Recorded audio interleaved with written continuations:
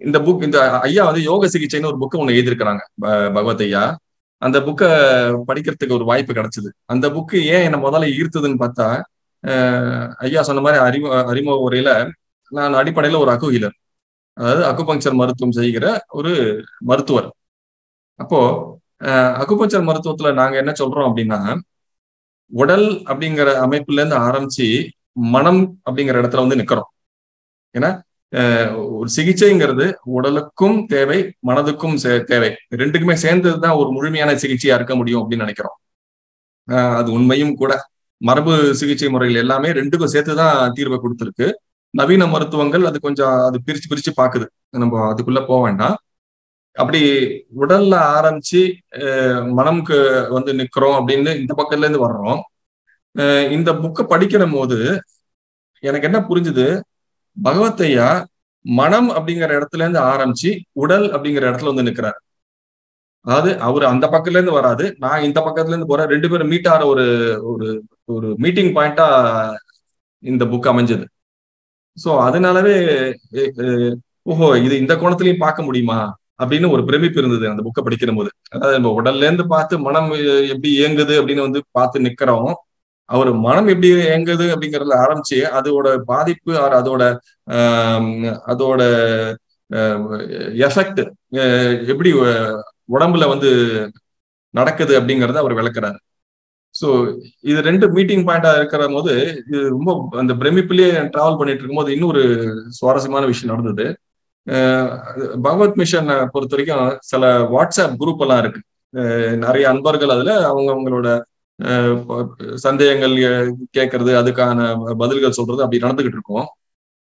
அப்படி ஒரு வாட்ஸ்அப் குரூப்ல ஒரு இன்னும் சொல்ல போனா அது வந்து ஃபாரின்ல இருக்கிற ஒரு அம்மையார் என்ன பண்ணியிருந்தாங்க, அவங்களுக்கு இருக்கிற ஒரு உடல் தொந்தரவை சொல்லி இந்த தொந்தரவுக்கு என்ன தீர்வுங்கிற மாதிரி கேட்டிருந்தாங்க. எனக்கு முதல்ல ஆச்சரியம், இது ஒரு இந்த இடத்துல இந்த ஒரு குழுவுல இந்த கேள்வி வருது அப்படின்னு ஒரு ஆச்சரியம் இருந்தது. கூடவே எனக்குள்ள இருக்கிற மருத்துவர் அது ஒரு பொறுப்பா எடுத்துக்கிட்டு பதில் சொல்லணும் அப்படின்னு நினைக்கிற போது எனக்கு என்ன தோணுச்சு, இது நம்ம இந்த மேடை வந்து அக்குபஞ்சர் பேசுறதுக்கான மேடை இல்லை அப்படிங்கிறது ஒரு பக்கத்துல இருந்து உணர்த்தப்படுது. அப்போ இதுக்கு இவங்க கஷ்டப்படுறாங்க, அது ஒரு உயிர் கஷ்டப்படுது அப்படிங்கிறது தெரியுது. அதுக்கு நம்ம என்ன பதில் சொல்ல முடியும் அப்படின்னு யோசனை பண்ற போது இந்த யோக சிகிச்சை அப்படிங்கிற அந்த புக்கு படிச்சது ஞாபகம் வருது. அப்ப நான் சொன்னேன், உடனே அந்த குரூப்ல பதில் போட்டேன், இந்த மாதிரி ஒரு புக்கு ஒண்ணு இருக்கு, அதை படிச்சு பாருங்க, உங்களுக்கு அதுல தீர்வு கிடைக்கும் அப்படின்னு சொல்லிட்டு அதோட ஒளி நூல் கூட இருக்கு, ஆடியோ புக் அது கூட இருக்கு, நீங்க அதை கூட நீங்க பயன்படுத்திக்கலாம் அப்படிங்கிற மாதிரி சொன்னேன். நான் சொல்லிட்டு அதுக்கான லிங்க் இருக்கு அப்படிங்கிற மாதிரி அனுப்புறேங்களா சொல்லியிருந்தேன். இதெல்லாம் இந்த இந்த கான்வர்சேஷன், இந்த சாட் நடந்து முடிஞ்சது. நான் கொஞ்சம் வேற வேலைகள்ல போயிட்டு நான் சரி பொறுமையா எடுத்து அனுப்பலாம் அப்படின்னு நினைச்சிட்டு விட்டுட்டேன் நான். இதுக்கு இடையில பகவத்தையா அந்த அந்த கேள்வி பதில கவனிச்சிருக்கிறாரு. கவனிச்சுட்டு அவர் என்ன பண்ணிட்டாரு, இந்த ஒளி நூலோட லிங்க் அவரே எடுத்து அந்த குரூப்ல போட்டார். போட்டதுக்கு அப்புறம் அந்த அம்மையார் ரொம்ப நன்றி எல்லாம் சொல்லிட்டு எடுத்துக்கிட்டு அவங்க அதுல பயனடைஞ்சிட்டாங்க. இது நடந்து சில நாட்களுக்கு அப்புறம் அதே குரூப்ல இருக்கிற வேற ஒருத்தர், ஒரு நார்த் இந்தியன் நினைக்கிறேன், அவர் வட இந்தியாவை சேர்ந்தவர், அவருக்கு தமிழ் தெரியல. ஐயாவோட புத்தகங்கள் பெரும்பாலும் தமிழ்ல இருக்கு, ஒளி நூல்களும் பெரும்பாலும் தமிழ்ல தான் இருக்காது. ஏன்னா அப்படியே அந்த இருக்கிற புக்கே தானே ஒளி நூலா மாத்துறாங்க இல்லையா, அப்ப அது தமிழ்ல தான் வருது. ஸோ அவருக்கு வந்து இந்த இந்த கான்வர்சேஷனை எடுத்து இந்த புக்கு, இந்த ஒளி நூல் இங்கிலீஷ்ல இருக்கா அப்படின்னு ஒரு கேள்வியை கேட்டிருந்தார். கேட்ட உடனே எனக்கு இல்லைங்கிறது தெரியும், நம்ம என்னத்த பதில் சொல்றது அப்படின்ட்டு கம்முன்னு இருந்தேன். கொஞ்ச நேரம் கழிச்சு ஐயா பகவத் ஐயா அதை பார்த்துட்டு அவர் பதில் போட்டார், இல்லைங்க அது இன்னும் இங்கிலீஷ்ல அந்த நூல் வெளிவரல, இன்னும் யாரும் டிரான்ஸ்லேஷன் பண்ணல, யாராவது முன் வந்தா நல்லா இருக்கும் அப்படின்னு அது சேர்த்து ஒரு விண்ணப்பமும் சேர்த்து போட்டு விட்டார். அந்த ஐயாவோட அந்த விண்ணப்பத்தை பார்த்த உடனே எனக்குள்ள ஒரு சின்னதா ஒரு பொறி கிளம்பிச்சு. ஆஹா, இந்த வேலையை நம்ம எடுத்து செஞ்சா என்ன, இது நம்மளை ஈர்த்த புக்கு, நம்ம இது படிச்சு இது நம்ம ரொம்பவே அதுல ஒரு பெனிஃபிட்டை பார்த்திருக்கோம். அப்படி இருக்கும்போது நம்மளே எடுத்து செஞ்சா என்ன அப்படின்னு தோணுச்சு. ஐயா அதுல போட்டிருந்தாங்க, அப்படி யாராவது விருப்பம் இருக்கிறவங்க என்ன தனி செய்தியில தொடர்பு கொள்ளுங்க, அதுக்கு ஆவண என்னங்கிறத நான் கைடன்ஸ் சொல்றேன், எடுத்து செய்யலாம் அப்படிங்கிற மாதிரி போட்டிருந்தாங்க. அதனால ஐயாவை நான் தொடர்பு கொண்டேன். அப்ப வரைக்கும் ஐயாவை வந்து அந்த முகாம்ல பார்த்திருக்கேன், அவ்வளவுதான். அந்த அளவுக்கு அதை தாண்டி ரொம்ப பர்சனலா எதுவும் தெரியாது. பகவத் ஐயா வந்து எளிமையா யார் வேணாலும் அப்ரோச் பண்ணலாம். அது ஒரு பெரிய ஒரு அட்வான்டேஜ் அப்படிங்கறதுனால அந்த ஒரு இதை பயன்படுத்திக்கிட்டு நான் மாட்ட அவரை கூப்பிட்டேன். ஐயா இது மாதிரி குரூப்ல போட்டிருந்தீங்க, எனக்கு எடுத்து பண்ணணும்னு தோணுதுங்க, நான் ட்ரை பண்ணட்டுங்களா அப்படின்னு கேட்டேன். அப்போ அதை நீங்க ஓகே எடுத்து பண்ணுங்களேன், பேக்ரவுண்ட் எல்லாம் கேட்டாரு. இந்த மாதிரி அக்கு ஹீலர் நான் படிச்சேன், எனக்கு இது மாதிரி ரொம்ப ஒரு புரிதல் ஏற்பட்ட மாதிரி இருக்கு, அதனால இது செஞ்சா எனக்குமே ஒரு இன்னும் கொஞ்சம் தெளிவா புரிஞ்சுக்கிறதுக்கு ஒரு வாய்ப்பாகவும் இருக்குன்னு தோணுது அப்படிலாம் சொன்னேன். எடுத்து செய்யுங்க அப்படின்னாரு. ஸோ அப்படிதான் இந்த இந்த இந்த புக்கு என் வாழ்க்கையில நுழைஞ்சு இப்போ கிட்டத்தட்ட அது ஒரு அங்கமாவே மாறிடுச்சு. ஸோ எதுக்கு இந்த இந்த இந்த அனுபவத்தை உங்கள்ட்ட பகிர்றேன்னாக்க, இது எந்த அளவுக்கு எனக்குள்ள தாக்கம் ஏற்படுத்தியது அப்படிங்கறத உங்களுக்கு புரியறதுக்காக தான் அதை சொல்றேன் நான். இந்த புக்கு படிக்கிற போதுமே எனக்கு ஒரு சின்ன ஒரு கம்பாரிசன் தோணுச்சு. இந்த புக்கு முழுசாவே பகவத் ஐயா எப்படி எழுதியிருக்கிறாருன்னா, தனக்கு ஏற்பட்ட அனுபவத்துல இருந்து அவர் சொல்லிக் கொடுக்கிற ஒரு பாடமா தான் இருக்கு. இந்த கம்பாரிசன் எங்க வருதுன்னா, வேதாதிரி மகர்ஷியும் நான் கேள்விப்பட்ட வரையிலுமே சரி, அந்த காலத்து கட்டத்திலேயே நான் கேட்ட வரையிலும் அல்லது நான் படிச்ச வரையிலுமே கூட அவர் ஒவ்வொரு இடத்துலயுமே எந்த ஒரு தவ பயிற்சியை அவர் முன் வச்சாருனாலோ, இல்ல ஒரு எளிய முறை உடற்பயிற்சியை பத்தி பேசுறாருனாலோ, எல்லாமே அவரே சொல்லியிருக்கிறாருன்னு நினைக்கிறேன். நான் என்னோட புரிதல் கரெக்டா இருந்தா அவரே சொன்ன மாதிரிதான் ஞாபகமா இருக்கு. தன் மேல அவர் செஞ்சு பார்த்துக்கிட்டு அதோட எஃபெக்ட் எப்படி இருக்கு, பிளஸ் மைனஸ் எல்லாம் பார்த்துட்டு அப்புறம் அதுல பண்ண வேண்டிய கரெக்ஷன் பண்ணிட்டு தான் அதை எல்லாமே நமக்கு எடுத்து எளிமைப்படுத்தி கொடுத்தாங்க. அதனாலதான் எல்லாமே எளிய முறை உடற்பயிற்சி, சிம்பிளிஃபைட் குண்டலினி யோகா, எல்லாமே அப்படியே சிம்பிளிஃபைட் ஏன் வருதுன்னா, சிம்பிளிஃபை பண்ணது அவரு. இதோட ஒரிஜினல் இது ஃபார்ம்ல பாத்தீங்கன்னாக்கா அந்த காலத்துல எல்லாம் உங்களுக்கு எல்லாம் தெரியாதது கிடையாது. உங்க விஷயத்தையும் உங்கள்கிட்ட சொல்ற மாதிரி எனக்கு தோணுது. இருந்தாலும் குண்டலினி யோகா பண்றதுங்கிறது ஒரு ஒரு தலைகீழ நின்று தண்ணி குடிக்கிறது அப்படிங்குவாங்க இல்லையா, அந்த மாதிரி ஒரு விஷயமா இருந்ததை அவ்வளவு சிம்பிளிஃபை பண்ணி கொடுத்தவர் மகர்ஷி. ஏன்னா தான் மேல அதை எக்ஸ்பெரிமெண்ட் பண்ணி பார்த்தாரு. எக்ஸ்பெரிமெண்ட் பண்ணி பார்த்து அதுல எது ஒர்க் ஆகுமோ அதை மட்டும்தான் ஒரு கண்டென்ஸ்டு ஒரு என்ன சொல்றது, ஒரு ஜூஸ் ரசமா நம்ம கிட்ட கொடுத்தாரு. அந்த மாதிரிதான் இந்த யோக சிகிச்சை அப்படிங்கிற விஷயத்த பகவத்தையாவும் தன்னோட வாழ்க்கையில இதை செஞ்சு பார்த்துட்டு தான் இதை கொடுத்திருக்காரு. இதை இன்னொரு விதத்துல எப்படி எனக்கு தெரிஞ்சது அப்படின்னு பார்த்தா, பகவத் ஐயா பத்தி எங்களோட அக்குபஞ்சரோட ஆசான் உமர் ஃபரூக் அப்படின்னு, அக்குஹீலர் உமர் ஃபரூக்னு இருக்கிறாங்க. அவரு மனம் பத்தி எப்ப பேசினாலும் பகவத் ஐயா பத்தி பேசாம இருக்க மாட்டாங்க. அப்படி பேசிட்டு இருக்கிற ஒரு கூட்டத்துல அவர் என்ன சொல்லியிருந்தாரு, பகவத் ஐயா பத்தி பேசும்போது அவர்கிட்ட உடல் பத்தி கேட்கிற போது, அவரு மனம் பத்தி எனக்கு புரியுதுங்க, நான் பேசிட முடியும், உடல் பத்தி எனக்கு எதுவும் தெரியாது, நான் சொல்றதுக்கு எதுவும் இல்லைங்க அப்படின்ட்டாரு.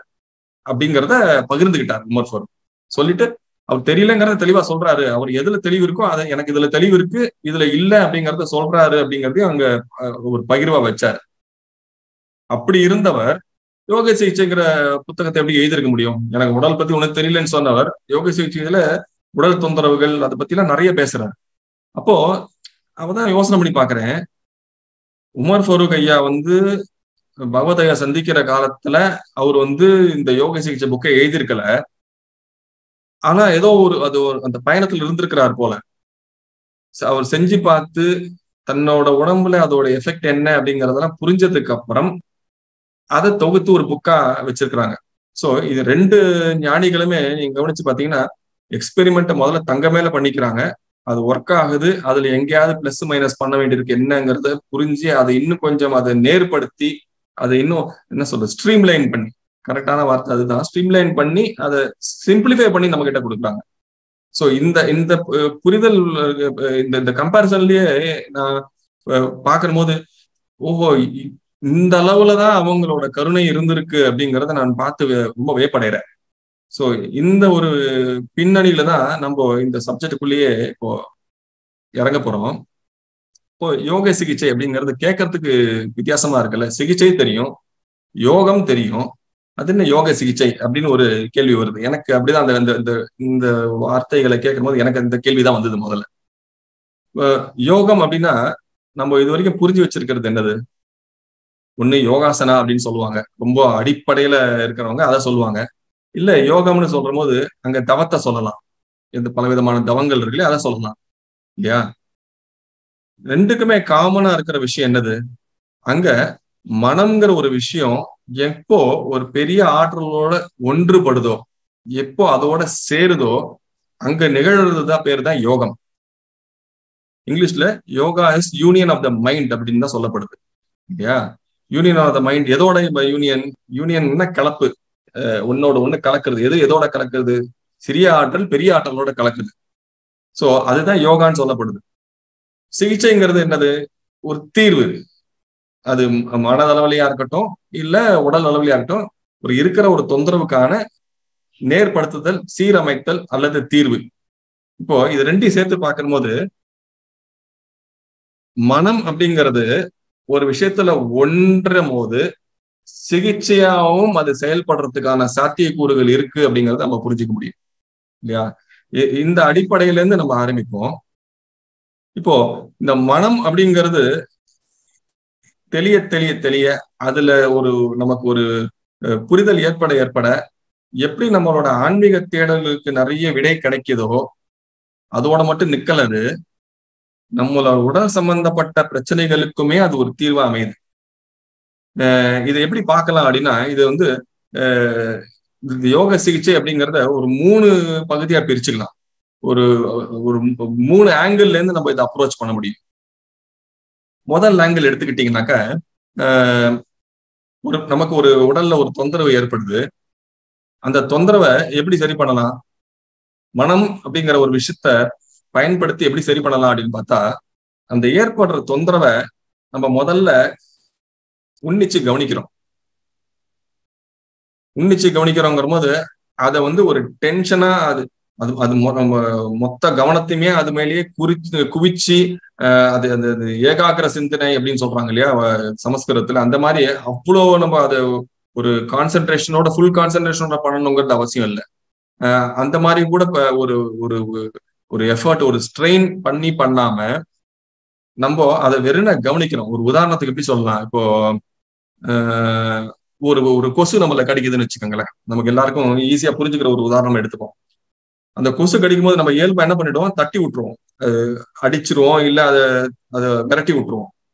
அப்படி இல்லாம ஒருவேளை அந்த கொசு கடிக்கிறது என்னதான் பண்ணுது அப்படி, இப்ப என் கையில கொசு கடிச்சுக்கிட்டு இருக்கேன்னா அதை நான் உன்னிப்பா இதையே கவனிச்சுக்கிட்டு இருக்கேன்னு வச்சுக்கோங்க. அந்த அந்த உணர்வு என்ன ஆகுது?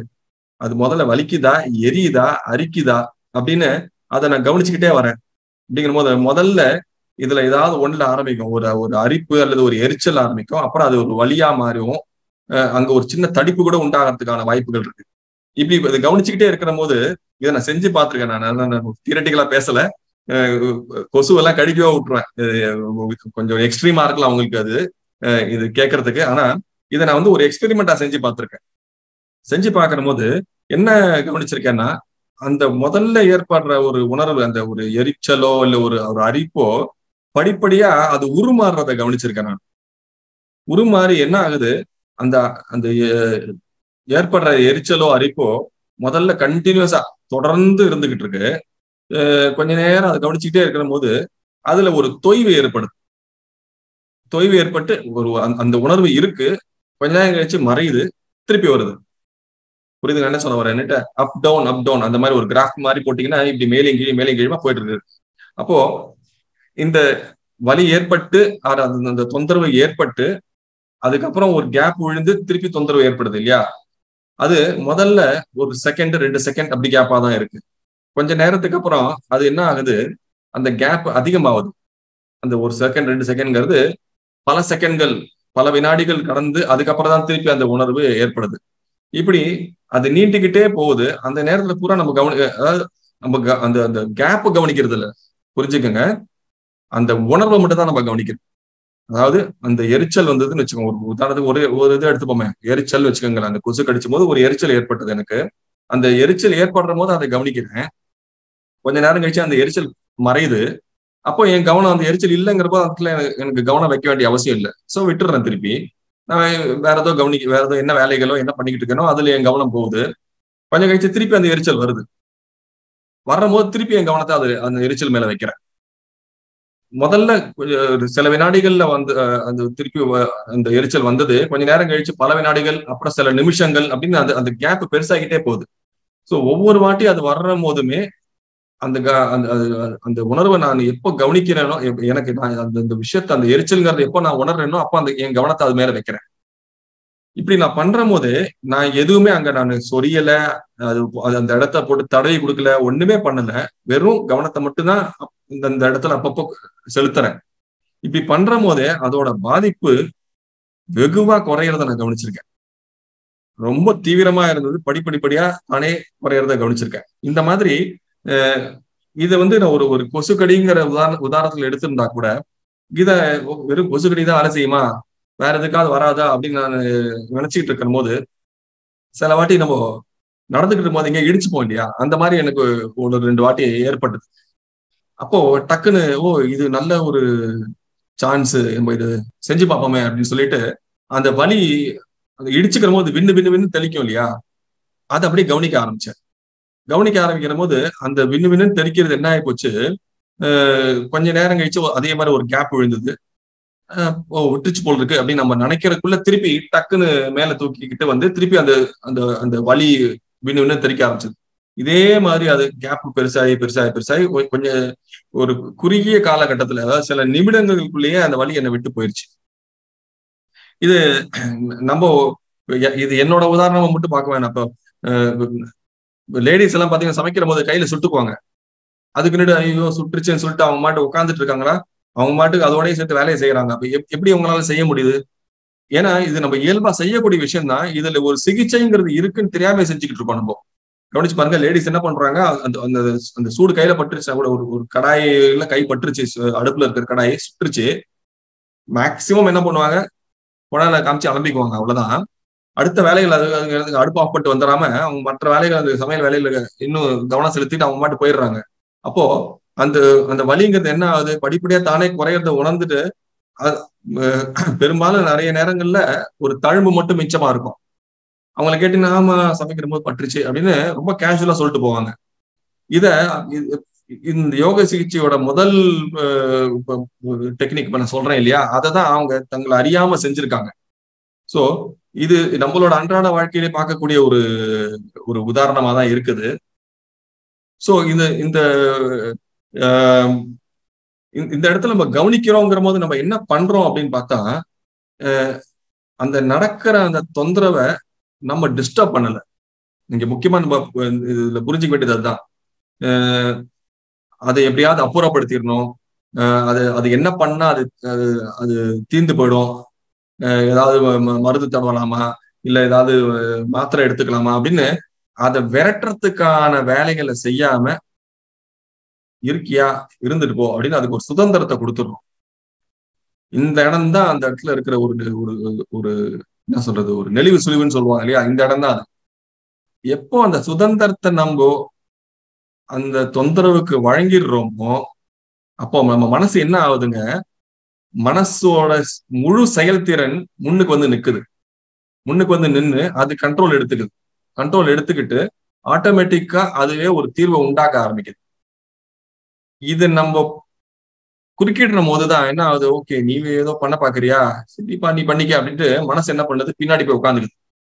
அப்போ நம்ம வந்து முயற்சியை எடுத்து பார்த்து அது மூலமா ஒரு மருந்து தடவலாமா மாத்திரையை சாப்பிடலாமா அப்படின்னு பார்த்து நம்ம நம்மளோட முயற்சிகள்ல பண்ணும்போது என்ன ஆகுது, பெரும்பாலும் காலதாமதம் தான் ஆகுது. நீங்க கவனிச்சு பாருங்க, இழுத்துக்கிட்டே போய் தான் சரியாகுது.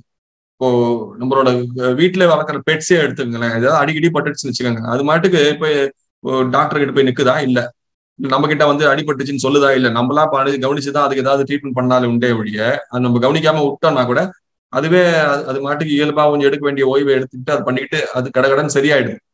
நம்மளோட தலையீடு இருக்கிற போதுதான் அது பிரச்சனை கொஞ்சம் பெருசாகுது. சோ அந்த சுதந்திரம் வழங்குறது அப்படிங்கிறது இந்த இடத்துல ரொம்பவே முக்கியமான ஒரு விஷயம். நம்ம அந்த கான்செப்டை புரிஞ்சுக்கிட்டோம்னாவே நம்மளோட தலையீடு உள்ள இருக்காது. இது யோக சிகிச்சையில ஒரு மெத்தடு. இன்னொரு மெத்தட் என்னன்னு பாத்தீங்கன்னாக்கா, நம்ம எண்ணங்கள் அத எப்படி நம்ம பயன்படுத்தி ஒரு சிகிச்சையா மாத்தலாம் அப்படிங்கறத கவனிக்கலாம். நம்ம சொல்லப்போனா இப்ப எண்ணங்கள்னு சொன்ன உடனே எனக்கு சுவாமிஜி சொன்ன அகத்தாய்வுல வர எண்ணம் ஆராய்தல் ஞாபகத்துக்கு வருது. அதோட ஒரு ஒரு எக்ஸ்டென்ஷன்னே வச்சுக்கோங்களேன். அது எண்ணம் ஆராய்தல் நம்ம என்ன பண்றோம், அந்த அகத்தாய்வுல அந்த எண்ணங்கள் எல்லாத்தையும் லிஸ்ட் போட்டு அதை ஒண்ணு ஒண்ணா நம்ம டீல் பண்றோம் இல்லையா. அந்த மாதிரி இந்த ஏன் அதை இப்ப பண்றோம்னா, எண்ணங்களுக்கு அவ்வளவு வலிமை உண்டு அப்படிங்கிறத சுவாமிஜி நிறைய இடத்துல சொல்லியிருக்கிறாங்க. அதனாலதான் நீங்க ஒரு விஷயத்த எண்ணமா கொண்டு வந்தீங்கனாலுமே தவறு அப்படிங்கறத அடிக்கடி சொல்லுவார். அவரு ஒரு உதாரணம் கூட சொன்னது ஞாபகம் வருது. ஒரு காலத்துல எல்லாம் எப்படி இருந்துச்சானா, உன்னை அடிச்சிட வேண்டாம் அப்படின்னு சொல்றவனுக்கு பெரிய தண்டனையா இருக்குமா, அடிச்சுட்டானா அதை விட கம்மி தண்டனையா. இது சுவாமிஜி சொன்ன உதாரணமா தான் எனக்கு ஞாபகம் வருது. ஏன்னா அதுங்க செயல் செஞ்சு அந்த எண்ணம் நிறைவேற்றப்படுது. அதனால அதோட தாக்கம் கம்மி. நிறைவேற்றப்படாத எண்ணங்கள் இருக்கு பாத்தீங்களா, அதுதான் இந்த பிரபஞ்சத்துல சுத்திக்கிட்டு இருக்கும். அது கரெக்டான ஒரு ஆளு அந்த அந்த ஃப்ரீக்வன்சில வர்ற போது அவங்க மூலமா அந்த எண்ணம் தன்னைத்தானே செயலாக்கி கொள்ளும் அப்படிங்கறதான் அவர் சொல்லியிருப்பாரு எண்ணம்ங்கிறத பத்தி பேசுற போது. சோ எதுக்கு சொல்றேன், எண்ணம்ங்கிறது அவ்வளவு வலிமையானது. அத நமக்கு சாதகமா கூட பயன்படுத்திக்கலாமே. அப்படி ஒரு டெக்னிக் தான் அந்த யோக சிகிச்சையோட இரண்டாவது மெத்தட். இத இன்னும் சொல்ல போனா இது சுவாமிஜி தன்னோட ஆய்வுல செஞ்சு பார்த்து சொல்லியிருக்காங்க. இத நவீன மருத்துவம் அல்லது இப்ப இருக்கிற சயின்டிஸ்ட் அவங்க எல்லாம் ஒரு ரிசர்ச் பண்ணி பார்த்ததுல, குறிப்பா இதுல ஒரு ரிசர்ச் நீங்க யாராவது கேள்விப்பட்டிருக்க வாய்ப்பு இருக்கு. மசோட்டோ அப்படிங்கிறவர் ஒரு ஜாப்பனீஸ் சயின்டிஸ்ட் ஒருத்தர் தண்ணியை வச்சு இந்த ஒரு ரிசர்ச் பண்ணாரு. என்ன பண்ணாருன்னா, ஒரு பாத்திரத்துல தண்ணி எடுத்துக்கிட்டு அதோட மூலக்கூறு எப்படி இருக்கு அப்படிங்கிறத ஒரு ஸ்பெஷல் கேமரா ஒண்ணு வச்சு, அது எலக்ட்ரானிக் மைக்ரோஸ்கோப் எல்லாம் தாண்டி ஒரு கேமரா அதை வச்சு படம் எடுத்தாரு. படம் எடுத்து அதோட பிக்சர் எப்படி இருக்கு அப்படிங்கிறத எடுத்து வச்சுக்கிட்டாரு. அப்புறமா அந்த தண்ணி இருக்கிற பாத்திரத்தை எடுத்துட்டு ஒரு நெகட்டிவான ஒரு இடத்துக்கிட்ட போறாரு. யாராவது ஒருத்தர் கோபமா இருக்கிறாங்க. அந்த கோபமா இருக்கிற இவங்க ஆளுங்க கிட்ட அந்த பாத்திரத்தை கொண்டு போயிட்டு அது கொஞ்சம் ஒரு சில வினாடிகள் அல்லது ஒரு நிமிடங்களுக்கு அப்புறம் திருப்பி அதை போட்டோ எடுக்கிறார். போட்டோ எடுத்தா அது உள்ள இருக்கிற அதோட படம் கொஞ்சம் விகாரமா மாறி இருக்கு. இதையும் அவர் ஒரு போட்டோ எடுத்து வச்சுக்கிறார் தனியா. அதே மாதிரி ஒரு நல்ல ஒரு தியானம் பண்ணக்கூடிய ஒரு இடம் அல்லது ஒரு கோவில் அல்லது ஒரு மகிழ்ச்சியான ஒரு சூழ்நிலை இருக்கிற இடத்துல அந்த அதே பாத்திரத்தை கொண்டு போறாரு. அப்போ ஒரு சில வினாடிகளுக்கு அப்புறம் திருப்பி அதை போட்டோ எடுக்கிறாரு. அப்போ அதுல இருக்கிற அந்த பிக்சர் ஒரு பூ மாதிரி இருக்கான். ஒரே பாத்திரத்துல இருக்கிற தண்ணி தான் சூழ்நிலைகளுக்கு ஏத்த மாதிரி என்ன ஆகுது, அதோட மூலக்கூறுகள் மாறுது அப்படிங்கறத அவரு ஒரு ரிசர்ச் மூலமா அது ஒரு போட்டோகள்லாம் எடுத்து சான்றோட அதை ப்ரூவ் பண்ணியிருக்காரு. அப்போ எண்ணங்கள்ங்கிறது எவ்வளவு வலிமையானது அப்படிங்கறத நம்மளால புரிஞ்சுக்க முடியுது இல்லைங்களா. சோ இந்த மெத்தட் எப்படின்னு பாக்குறதுக்கு முன்னாடி ஒரு சின்ன கதை ஒண்ணு எடுத்துப்போமே. ரொம்ப இல்ல ட்ரையா போற மாதிரி இருக்கு சப்ஜெக்ட். கொஞ்சம் ஒரு சின்ன ஒரு கதை ஒண்ணு எடுத்துப்போம். ஒரு வேடிக்கையான கதை தான். அந்த கதை முடிவுல நம்மளோட அன்றாட வாழ்க்கையில அதை லிங்க் பண்ணிக்குவோம் நம்ம. எப்படின்னு பார்த்தா, என்ன நடக்குதா, ஒரு காலத்துல காலரா அப்படிங்கிற ஒரு நோய் ஒண்ணு ஏற்படுது. அது என்ன பண்றாங்க, யமதர்மன் என்ன பண்றாங்க, அந்த நோயை ஒரு தேவதையை கூப்பிட்டு, இந்த நோய்க்கு நீதான் இனிமே அதிபதி, இந்த நோய் மூலமா நீ நிறைய பேர் உயிரை எடுத்துடணும் அப்படின்னு சொல்லி இப்போ வேலையை பாரு அனுப்பிச்சு விட்டுறாங்க. லட்சமா நிறைய பேர் சாகுறாங்களாம். இதை பார்த்துட்டு ரொம்ப வருத்தம் அடைஞ்ச நாரதர் மகரிஷி என்ன பண்றாரா, யமதர்மன்ட்ட போய் கம்ப்ளைண்ட் பண்றாரா, ஏங்க இப்படி பண்றீங்க, இவ்வளோ உயிர்கள் பாதிக்கப்படுது, இவ்வளோ நஷ்டமா அப்படின்னு அவர் ரொம்ப வருத்தப்பட்டு சொன்ன உடனே, ஏன் என்னது லட்சமாவா, என்ன நீங்க சொல்றது சரியா இல்லையே, டேலி ஆகலையே, நம்ம கணக்கு அப்படி இல்லையே, இருங்க இருங்க அப்படின்னு சொல்லிட்டு அந்த அந்த காலராவோட தேவதையை கூப்பிடுறாராம். கூப்பிட்டு, நான் உங்ககிட்ட எவ்வளவு பேரை நான் எவ்வளவு உயிரை நான் எடுக்கணும்னு சொல்லியிருந்தேன் அப்படின்னா, அது ஏதோ ஒரு 10,000 20,000 கணக்கு சொல்லிச்சான். அப்ப இவரு ஏதோ லட்சம் லட்சமா நிறைய பேர் செத்துருக்காங்கன்னு சொல்றாரு நாரதர். நீ இப்படி நான் உங்கள்கிட்ட சொன்னதை மீறி நீ வேற ஏதாவது செஞ்சுட்டியா அப்படின்னு ரொம்ப கோபமா கேட்கிறாராம் அந்த தேவதையை பார்த்து. அந்த தேவதை சொல்லிச்சான், இல்லைங்க யம தர்மராஜா, நான் அந்த மாதிரிலாம் எதுவும் சொல்ல, நீங்க சொல்றதை தான் நான் செஞ்சேன். நான் எடுத்தது என்னவோ அந்த 10,000 20,000 உயிர் தான். இந்த காலரா அப்படிங்கிற அந்த வியாதியை கண்டு பயந்து செத்தவங்க தான் இன்னும் ஜாஸ்தி அப்படின்னு சொல்லுதான். சோ இந்த இந்த இந்த கதை கொஞ்சம் வேடிக்கையா இருந்தாலும் கொஞ்சம் யோசனை பண்ணி பாருங்க. ரொம்ப சமீபத்துல நடந்த ஒரு நிகழ்வு உங்களுக்கு ஞாபகம் வருதா? இப்போ கொஞ்சம் நம்ம ஃப்ரீயா இருக்கோம். என்ன ஆச்சு? ஒரு ஒரு ஒரு வருஷம் முன்னாடி வரைக்கும் என்ன ஆச்சு? நமக்கு லாக்டவுன் அப்படிங்கிற ஒரு சமாச்சாரம் நம்ம வாழ்க்கையில ஒண்ணு ஏற்பட்டது. இப்படி எல்லாம் கூட சாத்தியமா அப்படின்னு நம்ம மிரண்டு போற அளவுக்கு நடந்ததா இல்லையா? என்ன ஆச்சு? கொரோனான்னு ஒரு வியாதி வந்தது. அந்த டைம்லயுமே சில நியூஸ் ஐட்டங்கள் வெளியே வந்தது. ரொம்ப அதை பரவ விடாம பாத்துக்கிட்டாங்க. அது பின்னாடி பல காரணங்கள் இருக்கு, அதுக்குள்ள போறது இல்லை.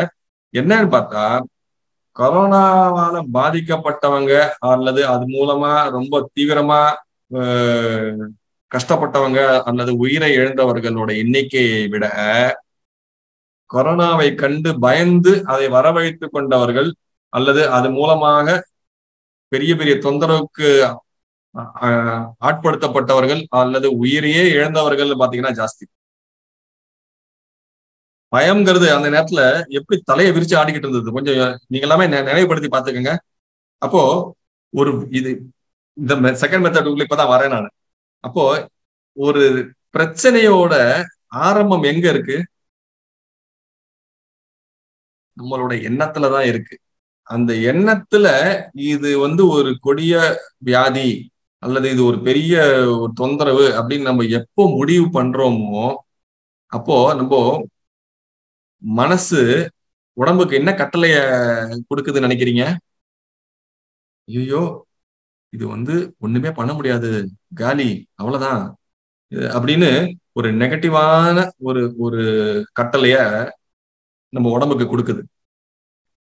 மனம் அப்படிங்கிறது இந்த உடல் அப்படிங்கிற அந்த வண்டியோட தேரோட்டின்னு வச்சுக்கோங்க, அல்லது டிரைவர். நம்ம நவீன இதுக்கு ஒத்துவோமே, காரோட டிரைவர் எப்படியோ அந்த மாதிரிதான் அந்த மனம்ங்கிறது இந்த உடம்புக்கு.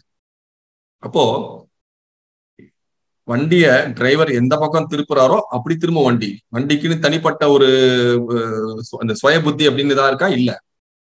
தேரோட்டி அந்த காலத்துல பாத்தீங்கன்னா தேரோட்டி எப்படி வழி நடத்துறாரோ அந்த மாதிரிதான் குதிரை அந்த தேரை இழுத்துக்கிட்டு போகும் இல்லையா? அந்த மாதிரி இந்த உடல்ங்கிறது எப்படி இயங்குது அப்படின்னு பாத்தீங்கன்னா, மனம் அப்படிங்கிற ஒரு ஒரு விஷயம் தனக்கு கொடுக்கிற கட்டளைகள் மூலமா தான் அந்த உடல்ங்கிறது பெரும்பாலும் இயங்குது. அனிச்சையான விஷயங்களை விட்டுருங்க, அது மூச்சு விடுறது, இதய துடிப்பு, அதெல்லாம் நம்மளை மீறி தானாக நடக்கக்கூடிய விஷயங்கள். அதை தாண்டி பெரும்பாலான விஷயங்கள் இந்த மாதிரி ஒரு இயக்கத்துலதான் இருக்கு. அப்போ ஒரு தொந்தரவை அல்லது ஒரு ஒரு ஒரு வியாதி அப்படின்னு சொல்லப்படுற ஒரு விஷயத்த மனசு எப்படி எடுத்துக்குது அப்படிங்கிறத பொறுத்துதான் அத உடம்புல எப்படி ரிஃப்ளெக்ட் ஆகுது அப்படிங்கிறது அமைதி. நம்ம அந்த வந்த விஷயம் நமக்கு வந்த தொந்தரவு, இப்போ ஒரு உதாரணத்துக்கு இந்த இடத்துல ஒரு வலியை வச்சுப்போமே, இந்த வலிங்கிறது எதுக்கு வந்திருக்கு அப்படிங்கிறத நீங்க கொஞ்சம் கவனிச்சு பாத்தீங்கன்னாக்க, இது நம்ம உடம்புல இருக்கிற ஒரு பிரச்சனையா அல்லது இந்த பிரச்சனையோட வெளிப்பாடா அப்படின்னு நம்ம கவனிக்கணும். ஏன் இந்த இந்த பாகுபடுத்தி சொல்றேன் அப்படின்னா, நம்ம பெரும்பாலும் நம்ம எதெல்லாம் தொந்தரவு அப்படின்னு நினைச்சிருக்கோமோ அதெல்லாம் ஒரு வெளிப்பாடாதான் இருக்கு. உதாரணத்துக்கு இந்த வலிங்கிறது ஏன் ஏற்பட்டிருக்குன்னா, நம்ம இப்போ நடந்து போயிட்டு இருக்கோம், இங்கே இடிச்சுக்கிட்ட போது உடலுக்குள்ள ஒரு பாதிப்பு வருது இல்லையா? அந்த பாதிப்போட வெளிப்பாடுதான் வலி. ஏன் அந்த வலி வருது? அந்த வலி வந்தாதான் நம்ம மூளைக்கு ஒரு செய்தி போகுது, இந்த இடத்துல ஒரு பிரச்சனை ஏற்பட்டிருக்கு, உன்னோட அட்டென்ஷன், உன்னோட கவனம் இங்க தேவை அப்படின்னு. அப்போ மூளை என்ன பண்ணுது? அந்த இடத்துக்கு அனுப்ப வேண்டிய நோய் எதிர்ப்பு சக்தியை அனுப்புது.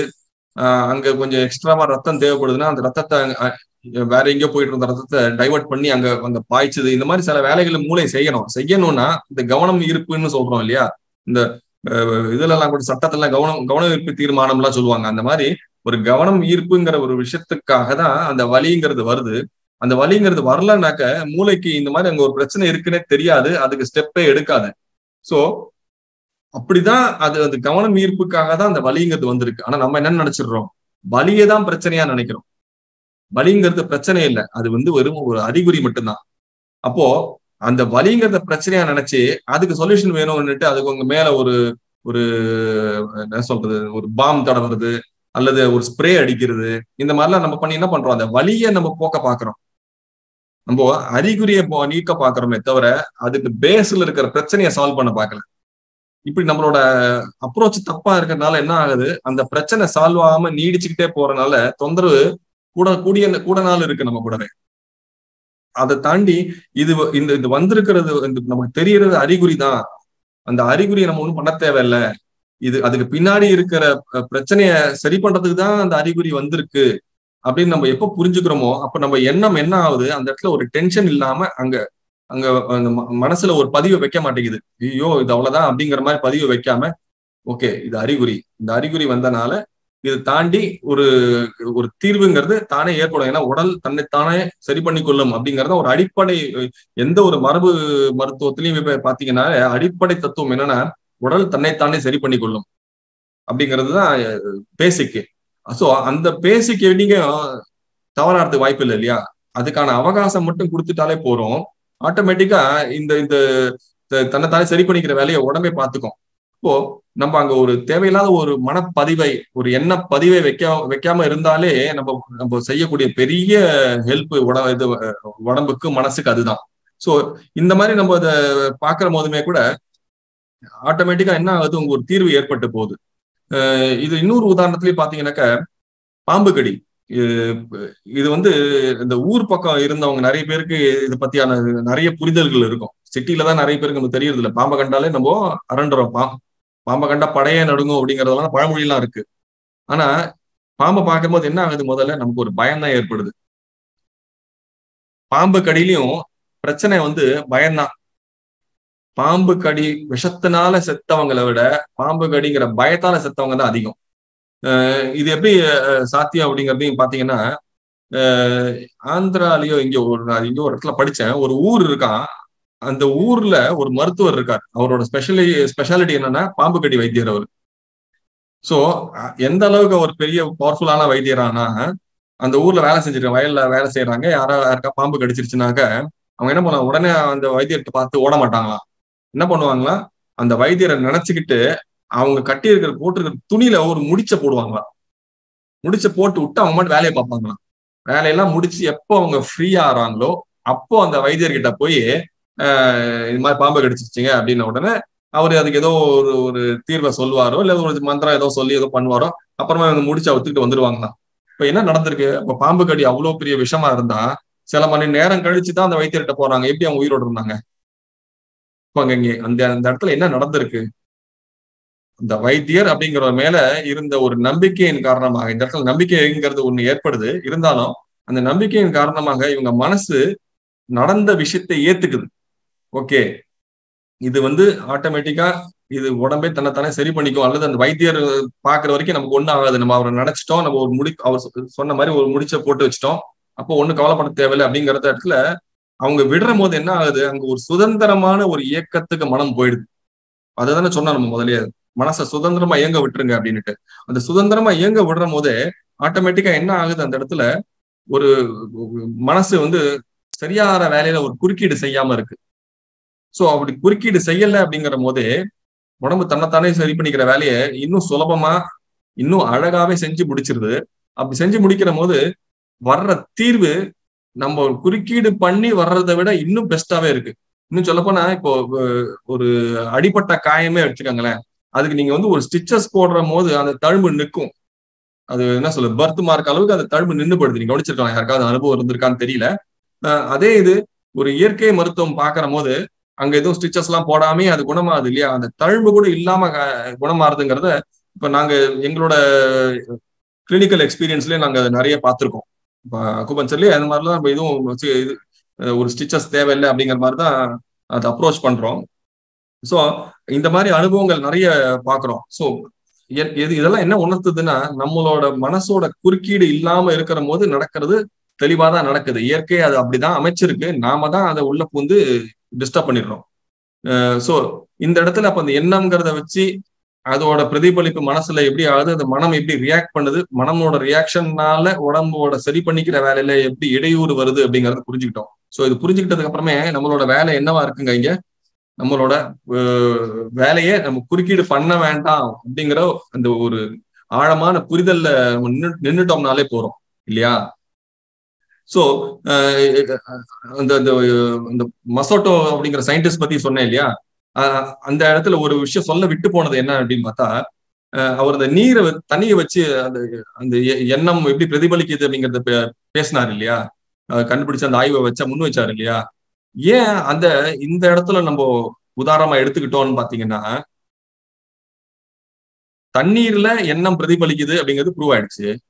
நம்ம உடம்புல இருக்கிற பெரும்பான்மை என்னதுங்க? ரத்தம். ரத்தம் என்னது? தண்ணியோட ஒரு மறு உருவம் இல்லையா? அப்போ நம்ம உடம்பு ஃபுல்லா அந்த தண்ணீர் ரூபத்துல இருக்கிற ரத்தம் தானே ஓடிக்கிட்டு இருக்கு. அப்போ நம்மளோட எண்ணம் அந்த அந்த ரத்தத்தோட தன்மையில இருக்கிற தண்ணீரோட தன்மையில இருக்கிற ரத்தத்துல பிரதிபலிக்குமா இல்லையா? அப்போ அந்த எண்ணங்களை நம்ம எப்படி வச்சிருக்கணும்? இப்ப புரியுதா ஏன் சுவாமிஜியும் சரி பகவத் ஐயாவும் சரி இந்த எண்ணங்கள் பத்தி ரொம்ப பேசுறாங்க? ஏன்னா அங்கதான் ஆரம்பம், வித்து அங்கதான். அந்த வித்துலயே அந்த முளையிலேயே கிள்றதுன்னு இல்லையா? அது மாதிரி அந்த முளையிலேயே கிள்ளிட்டோம்னாக்க அங்கவே ஒரு தீர்வு ஏற்பட்டு போகுது. புரியுதுங்களா? இந்த உதாரணத்தை அந்த முதல்ல நான் சொல்ல விட்டு போயிட்டேன் நானு. சோ நல்ல வேலை ஞாபகத்துக்கு வந்துருச்சு. சோ நம்ம அந்த அந்த அந்த எண்ணம்ங்கிறது பிரதிபலிப்பு நம்ம உடம்புல எப்படி வேலை செய்யுதுன்னா, இந்த ரத்தம்ங்கிற இந்த தண்ணியோட பேஸ்ல தான் அந்த எண்ணம் பிரதிபலிக்குது. அந்த பிரதிபலிச்சதோட எஃபெக்ட் நம்ம கியூர் ஆகாம தடுக்குது. அப்போ நம்ம எந்த மாதிரி எண்ணம் வைக்கிறோமோ அதுக்கு ஏத்த மாதிரிதான் அங்க ரத்தத்துல ரிஃப்ளெக்ட் ஆக போகுது. நம்ம இது வந்திருக்கிறது அறிகுறி தான். அறிகுறியை நம்ம ஒண்ணும் பண்ண தேவையில்லை. அது கவனம் ஈர்ப்புக்காக வந்திருக்கு அந்த அறிகுறி. அந்த அந்த கவனத்தை ஈர்த்த உடனே அந்த அந்த மூளை அப்படிங்கிறது அதுக்கு என்ன பண்ணணுமோ அதுக்கான கட்டளையை கொடுத்து அதுக்கு செய்ய வேண்டியது ஆவண செய்ய போகுது, தானே சரியா போகுது அப்படின்னு நம்ம அதை கேஷுவலா அதை விட்டுட்டு அது நம்ம மற்ற வேலைகளை பார்க்க போற போது என்ன ஆகுது, அந்த பிரதிபலிப்பு ஆட்டோமேட்டிக்கா நம்ம ரத்தத்துல ரிஃப்ளெக்ட் ஆகி அதுக்கு ஏற்ற மாற்றங்களை உடல்ல கொண்டு வருது. ஏன்னா ரத்தங்கிறது உடம்புல எல்லா இடத்துலயும் பாயிற ஒரு விஷயமா தானே இருக்கு. அப்போ எந்த இடத்துல பிரச்சனை ஏற்பட்டதோ அங்க மட்டும் இல்ல, மற்ற இடங்கள்லயும் அதோட அந்த அந்த மனசுல அந்த ஏற்புத்திறன் வந்துருது. ஆட்டோமேட்டிக்கா அதோட ஒரு ரிஃப்ளெக்ஷன் ஆகுது. இதே இது நீங்க கவனிச்சீங்கன்னாக்க ஒரு பயம் ஏற்படும் போது ஒண்ணு இல்லை. இப்போ காலில் அடிபட்டுச்சு, அடிபட்ட உடனே ஐயோ பிராக்சர் ஆயிருக்குமோ அப்படின்னு நம்ம மனசுல ஒரு பயம் வந்ததுன்னு வச்சுக்கோங்க. வயத்த கலக்குதா இல்லையா? கவனிச்சிருப்போமா இல்லையா? பயம் வர்ற போது காலில் தான் அடிபட்டுச்சு, வயத்தை ஏன் கலக்கிக்கிட்டு வரணும்? ஐயோ அவ்வளவுதான், நீங்க புளியை கரைச்சது அப்படிலாம் சொல்றோம் இல்லையா? ஏன் நடக்குது? காலில் அடிபட்டது, காலில் எல்லாம் அங்கெல்லாம் இன்னும் கொஞ்சம் பிரச்சனை அதிகமாயிருக்கு, வயத்துல எங்க ரிஃப்ளெக்ட் ஆச்சு அப்படின்னா இந்த ரத்தம் அப்படிங்கிற அந்த அந்த பேஸ் அந்த மீடியம்ல தான் இந்த எண்ணம்ங்கிறது பிரதிபலிச்சு ஒரு மாற்றத்தை கொண்டு வந்ததுனால எங்கேயோ காலில் நடந்த ஒரு விஷயத்துக்கு வயிறுங்கிற ஒரு இடத்துல ஒரு எஃபெக்ட் காமிக்குது. புரியுதுங்களா? இதெல்லாம் ஏன் நான் லிங்க் பண்ணி காமிக்கிறேன்னா, அப்போ நம்ம அந்த இடத்துல எண்ணத்தை எப்படி கையாளணும், அந்த இடத்துல நம்ம மனசை என்ன பண்ண விட்டுறணும். இன்னும் சொல்ல போனா நம்ம மனசை எதுவும் பண்ண வேண்டாம், அதுதான் அங்க மெயின். அந்த மனசை எதுவும் பண்ண வேண்டாங்கிறத புரிஞ்சுக்கிட்டு அது அறிகுறி தான், அந்த அறிகுறியை நம்ம ஒரு நோயா அதை மாத்தி அதை யோசிக்க வேண்டாம். அது அந்த அறிகுறிங்கிறது உள்ள இருக்கிற நோயை குணப்படுத்துறதுக்காக கவனம் ஈர்ப்புக்காக வந்திருக்கு அப்படிங்கறத புரிஞ்சுட்டு விட்டோம்னாலே அது வேலை நடந்துடும். இது ரெண்டாவது. மூணாவது மெத்தட் ஒண்ணு இருக்கு. இது கொஞ்சம் செஞ்சு பாக்குறது எனக்குமே கொஞ்சம் சிரமமா இருந்தது.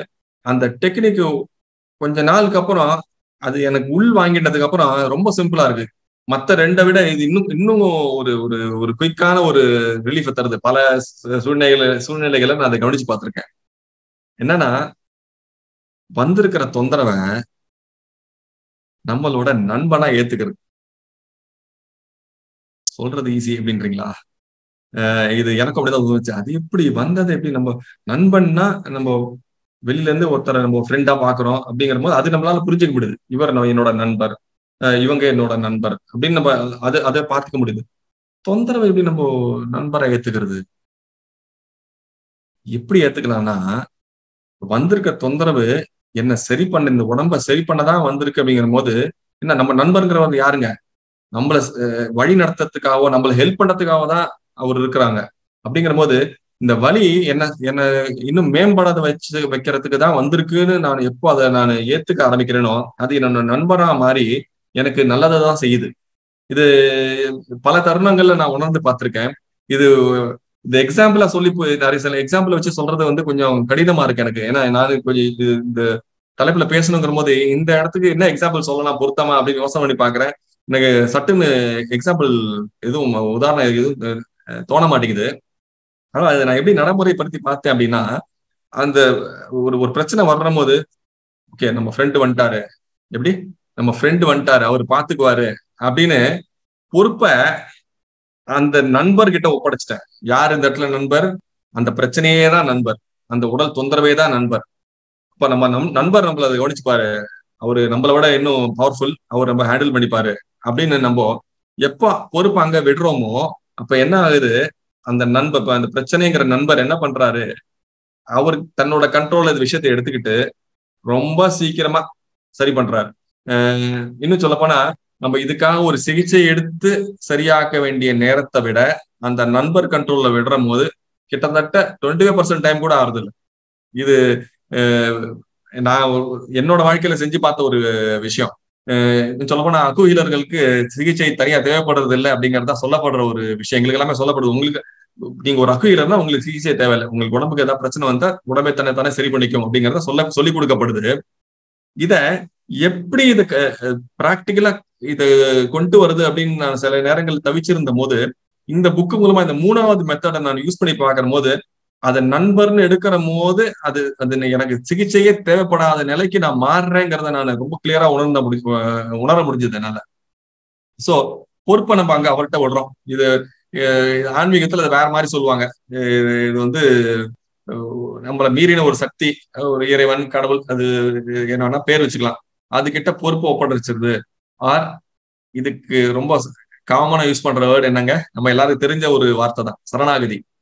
சரணாகதியா நம்மள மீறின ஒரு பேராற்றல் கிட்ட விட்டுடுறோம். அது நம்மளோட ஆன்மீக விஷயங்களுக்கா இருக்கட்டும், இல்ல நம்மளோட லௌகீக விஷயங்களுக்கா இருக்கட்டும் ஒரு தீர்வை கொடுக்குது. இது ஆன்மீகத்துல நம்ம சொல்லப்படுற ஒரு கான்செப்ட் இல்லையா? கிட்டத்தட்ட அதே கான்செப்ட நம்ம உடம்புக்கு கொண்டு வர முடியுது. எப்படி? வந்த பிரச்சனைய, இது நம்மள மீறின ஒரு சக்தி, இது நம்மளோட ஃப்ரெண்டு, நண்பர் நம்மள சரி பண்றதுக்காக வந்திருக்காரு அப்படின்ட்டு அந்த பொறுப்பை, அது சரியாகிற பொறுப்பை அந்த நண்பர்கிட்டயே விட்டுருது. அப்படி விட்டுட்டோம்னாக்க ஆட்டோமேட்டிக்கா இந்த இடத்துல என்ன நடக்குது, இது ஐயா இந்த மாதிரி வார்த்தை யூஸ் பண்ணல, பகவத் ஐயா. ஆனா எனக்கு இப்படி நினைக்க தோணுது. இது என்னோட தனிப்பட்ட கருத்தா கூட இருக்கலாம். இந்த இடத்துல நம்ம என்ன பண்றோம், அந்த நண்பர் அப்படிங்கிற பேர்ல அவருக்கு அந்த அந்த ஆற்றல் கிட்ட நம்ம ஒரு சரணாகதி தான் வைக்கிறோம். அந்த சரணாகதி மாதிரி நம்ம அதை விட்டுற போது என்ன ஆகுது, நம்ம ஒரு நிராயுதபாணி மாதிரி நமக்கு ஒண்ணும் செய்யறதுக்கு இல்லை அப்படின்னு நம்ம எப்ப கையை விரிச்சுட்டு விட்டுடுறோமோ, பௌத்தையா சொல்லுவாங்க, நீங்க கையில இருக்கிறத கீழே போட்டுருங்க அப்படின்னு. அந்த கையில இருக்கிறது கீழே போட்டுருங்கிறது ஆன்மீக விஷயத்துக்கு மட்டும் பொருந்தல, இந்த மாதிரி உடல் சம்பந்தப்பட்ட ஒரு விஷயத்துக்கும் பொருந்தது அப்படிங்கறத நான் இந்த 3வது மெத்தட் செஞ்சு பார்க்கும் போதுதான் நான் ரொம்பவே கவனிச்சிருக்கேன். அப்போ பொறுப்பை அந்த அந்த நண்பர்கிட்ட விட்டுட்டு நீங்க பாத்துக்கங்க, நீங்க சரி பண்ண தானே வந்திருக்கீங்க, எனக்கு என்ன வேலை இருக்கு, எனக்கு ஒன்னும் வேலையே இல்லை, நீங்க மாட்டு பாத்துக்கங்க அப்படின்ட்டு நான் மாட்டுக்கு என்னோட வேலைகளை பார்க்க ஆரம்பிக்கிறேன். எந்த அளவுக்கு முடியுமோ, இப்போ ரெஸ்ட் தான் எடுத்தானோ அப்படிங்கிற ஒரு சூழ்நிலையில ரெஸ்ட் எடுத்து தான் எடுக்கிறோம். இப்ப அப்படி இல்லாம மற்ற வேலையை செய்ய முடியும் அப்படிங்கிற மாதிரி ஒரு சூழ்நிலை இருந்ததுன்னா நம்ம மற்ற வேலைகள் செஞ்சுக்கிட்டு இருக்கேன், அது நடக்க வேண்டிய தீர்வு ஆட்டோமேட்டிக்கா நடக்குது. இது நான் பல இடத்துல உணர்ந்திருக்கேன். இன்னும் சொல்ல போனா சில தொந்தரவுகள், ஒரு உதாரணத்துக்கு தலைவலி எடுத்துக்கங்களேன். தலைவலி வந்துச்சா தலைவலியா பிரச்சனை இல்லையே. பல நேரங்கள்ல நிறைய மருத்துவர்கள் சொல்றதே விஷயம் தான், தலைவலிக்கு பல காரணங்கள் இருக்கலாம். ஜீரணம் சரியில்லைனா கூட தலைவலிக்கலாம், இல்ல டென்ஷன் இருந்தா தலைவலிக்கலாம். இந்த மாதிரி காரணங்கள் அடுக்கிக்கிட்டே போல 100க்கு மேற்பட்ட காரணங்கள் இருக்கு. சோ ஒரு தலைவலி வரணும் போது அந்த தலைவலி எதுக்காக வந்ததுன்னு தெரியாம நம்ம இங்க ஒரு தைலத்தை தேய்ச்சிக்கிட்டோ இல்ல தலையை ஏதாவது மசாஜ் பண்ணிக்கிட்டோ இங்க நம்ம அந்த வலி வந்த இடத்த நம்ம சரி பண்ண பாக்குறோம் இல்லையா? அப்படி இல்லாம இது எதுக்கு வந்ததுன்னே தெரியல. அப்போ வந்தது அது ஏதோ தொந்தரவுக்கு ஒரு காரணம் இருக்கும். அது எனக்கு புலப்படல. வந்தவர் நம்ம நண்பர் அப்படின்ட்டு அவர்கிட்ட விடுற போது அதோட மூல காரணம் தலைவலிங்கிறதோட மூல காரணம் எங்க இருக்கோ அங்க போய் அது அந்த தீர்வை பண்ற போது அந்த அந்த ஆணிவேர்ல அதுக்கு தீர்வு கிடைக்குது அப்படிங்கிற போது இந்த தலைவலி விடுறது நிரந்தரமா விடுது. அதுக்கு முன்னாடி இந்த புரிதல்லாம் இருக்கிறதுக்கு முன்னாடி, அதாவது இன்னும் சொல்ல போனா அக்குபஞ்சர்லாம் எனக்கு அறிமுகம் ஆகிறதுக்கு முன்னாடி தலைவலிலாம் எனக்கு அடிக்கடி வந்த ஞாபகங்கள் இருக்கு. வந்துச்சுன்னா என்ன பண்ண தைலங்கள்லாம் தேய்ச்சி அதை ஏதாவது பண்ணி சரி பண்ணணும்னு பார்ப்பேன். இன்னும் சொல்ல போனா மாத்திரைகள் எல்லாம் எடுத்துக்கிட்ட காலங்கள் என்னோட இளைய பருவத்துல நான் ஸ்கூல் காலேஜ் படிக்கிற போதே தலைவலி எல்லாம் வரும். அப்பெல்லாமே இந்த பாராசிட்டமால் மாதிரி மாத்திரைகள் எல்லாம் எடுத்த ஞாபகங்கள் இருக்கு. அப்போ எடுத்த என்ன ஆகும், சில மணி நேரங்களுக்கு வலி மறைஞ்சு போயிடும். அந்த மருந்தோட எஃபெக்ட் கம்மியான உடனே திருப்பி அந்த வலி வந்துடும். ஐயோ அப்ப இன்னொரு மாத்திரை எடுக்கணுமா இல்ல இன்னும் கொஞ்சம் ஹெவி டோஸா எடுக்கணுமா அப்படி எல்லாம் பண்ணி நிறைய விஷயங்கள் செஞ்சு பார்த்திருக்கேன். அதெல்லாம் தாண்டி இப்ப அக்குபஞ்சர் வந்ததுக்கு அப்புறமும் சரி, இப்ப இந்த யோக சிகிச்சை மூலமா ஐயா பகவத் ஐயாவோட இந்த வழிகாட்டுதல்ல சில விஷயங்கள் புரியுற போதுமே சரி, அப்போ இது நான் விடுறேன் இல்லையா, விடுற போது சரியா போனது பர்மனண்டா சரியாகுது. அதுக்கப்புறம் திருப்பி கொஞ்சம் சில மணி நேரங்கள்ல திருப்பி எல்லாம் வர்றது இல்லை, சரியானது அது ரிலீஃபாவே நிக்குது. சோ இப்போ 3 மெத்தட் பார்த்திருக்கோம். முதல் மெத்தட் நம்ம என்ன பண்ணோம், அதுல அந்த இடத்துல நம்ம இருக்கிற பிரச்சனையில நம்ம கவனத்தை வைக்கிறோம். இது மெத்தட் நம்பர் 1. மெத்தட் நம்பர் 2 என்னன்னாக்க நம்ம எண்ணங்கள் எப்படி இருக்கு, அந்த எண்ணங்களோட பிரதிபலிப்புனால என்ன ஆகுது அப்படிங்கறத புரிஞ்சுக்கிட்டு நம்மளோட குறுக்கீடு இல்லாம விட்டுறது. 3வது மெத்தட் வந்திருக்க பிரச்சனைய நம்ம நண்பனா பாவிச்சு அங்க பொறுப்பா அங்க அந்த நண்பர்கிட்ட விட்டுட்டோம்னா நிரந்தர தீர்வு ஏற்படுது. இந்த மாதிரி ஒரு 3 ஒரு டெக்னிக்கை யூஸ் பண்ணி மனம் அப்படிங்கிற விஷயத்த நம்ம ஆன்மீக சாதனைக்கு மட்டுமே பயன்படும் அப்படின்னு நினைக்க வேண்டாம். இந்த மாதிரி உடம்பு சம்பந்தப்பட்ட ஆரோக்கியம் சம்பந்தப்பட்ட விஷயங்களுக்கு கூட இதை பயன்படுத்திக்க முடியும் அப்படிங்கிறத நம்ம உணர முடியும். இது நான் செஞ்சு பார்த்திருக்கேன். பர்சனலா நிறைய இதுல அனுபவங்கள் இருக்கு எனக்கு செஞ்சு பார்த்ததுல. இத செஞ்சு பார்த்துட்டு இது என்ன சொல்றது, பிராக்டிக்கலா இது சாத்தியம் அப்படின்னு தெரிஞ்சதுக்கு அப்புறம் தான் உங்கள்ட்ட இப்ப நான் பேச வந்திருக்கேன். இன்னும் சொல்ல போனா மேபி இப்பதான் நான் தயாரா இருக்கேன். அதனாலதான் இந்த ஒரு தலைப்பு இதை வாட்டி இந்த தலைப்புல பேசுறேன். இது பகவத் மிஷனோட சத்சங்கத்துல கூட இதை பத்தி நான் பேசினது கிடையாது. இந்த தலைப்புல ஒருவேளை இப்பதான் நான் இது சொல்ற அளவுக்கு தயாராயிருக்கேனோ அப்படின்னு எனக்கே நினைக்க தோணுது. சோ இது ஒரு அனுபவ பகிர்வு தான். ஐயா புக்ல இருந்தா கூட அந்த புக்ல இருக்கிறது அப்படியே சொல்லணும்னு எனக்கு தோணல. என்னோட வாழ்க்கையில நான் அதை எப்படி எடுத்துட்டு வந்தேன், இதை நான் எப்படி செயல்படுத்தி பார்த்தேன், எனக்கு என்ன சக்சஸ் ஆச்சு இல்ல எங்கேயாவது ஃபெயிலியர் ஆச்சா அப்படிங்கறத வச்சுதான் நான் இன்னைக்கு பேசணும்னு முடிவு பண்ணியிருந்தேன். கிட்டத்தட்ட அப்படித்தான் பேசணும் மாதிரிதான் எனக்கு தோணுது. ஸோ செஞ்சு பாருங்க. இதுல கண்டிப்பா உங்க எல்லாருக்குமே ஒரு தீர்வு ஏற்படும்னு எனக்கு முழு நம்பிக்கை இருக்கு. செஞ்சு பார்த்துட்டு ஏதாவது சந்தேகங்கள் இருந்ததுன்னா கூட நம்ம பேசலாம். இப்போ இது வரைக்கும் நம்ம பேசுனதுல யாருக்காவது ஏதாவது சந்தேகங்கள் கேள்விகள் கேட்கணும்னாக்க கேட்கலாம். வாழ்க வளமுடன் ஐயா. இன்னைக்கு நீங்க பேசின உரை கேட்கும் பொழுது ரொம்ப உணர்வு பூர்வமா இருந்ததுங்க ஐயா. அதாவது படிச்சத சொல்லாம உணர்ந்தத சொன்னது நல்லா தெளிவா புரிஞ்சுது.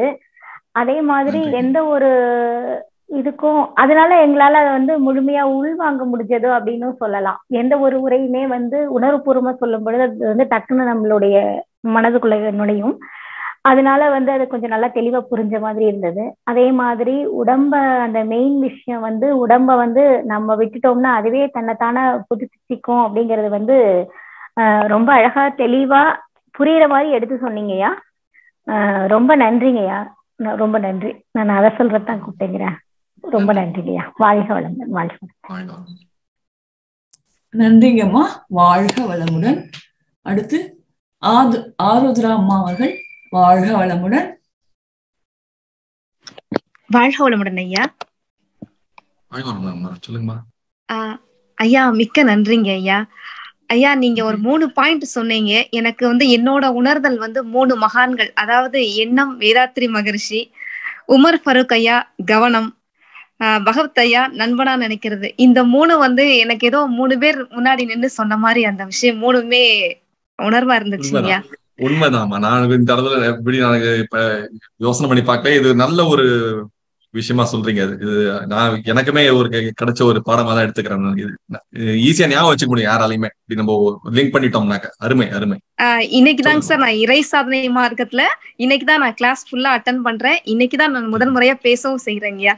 இறை சாதனை மார்க்கத்துக்கும் தங்களுக்கும் ரொம்ப மிக்க நன்றிங்கய்யா. பிரபஞ்சத்திற்கும் நன்றி. வாழ்க வளமுடன். வாழ்வா. நன்றி. நன்றிங்க அம்மா. வாழ்க வளமுடன். அடுத்து ஸ்ரீதேவி அம்மா அவர்கள்.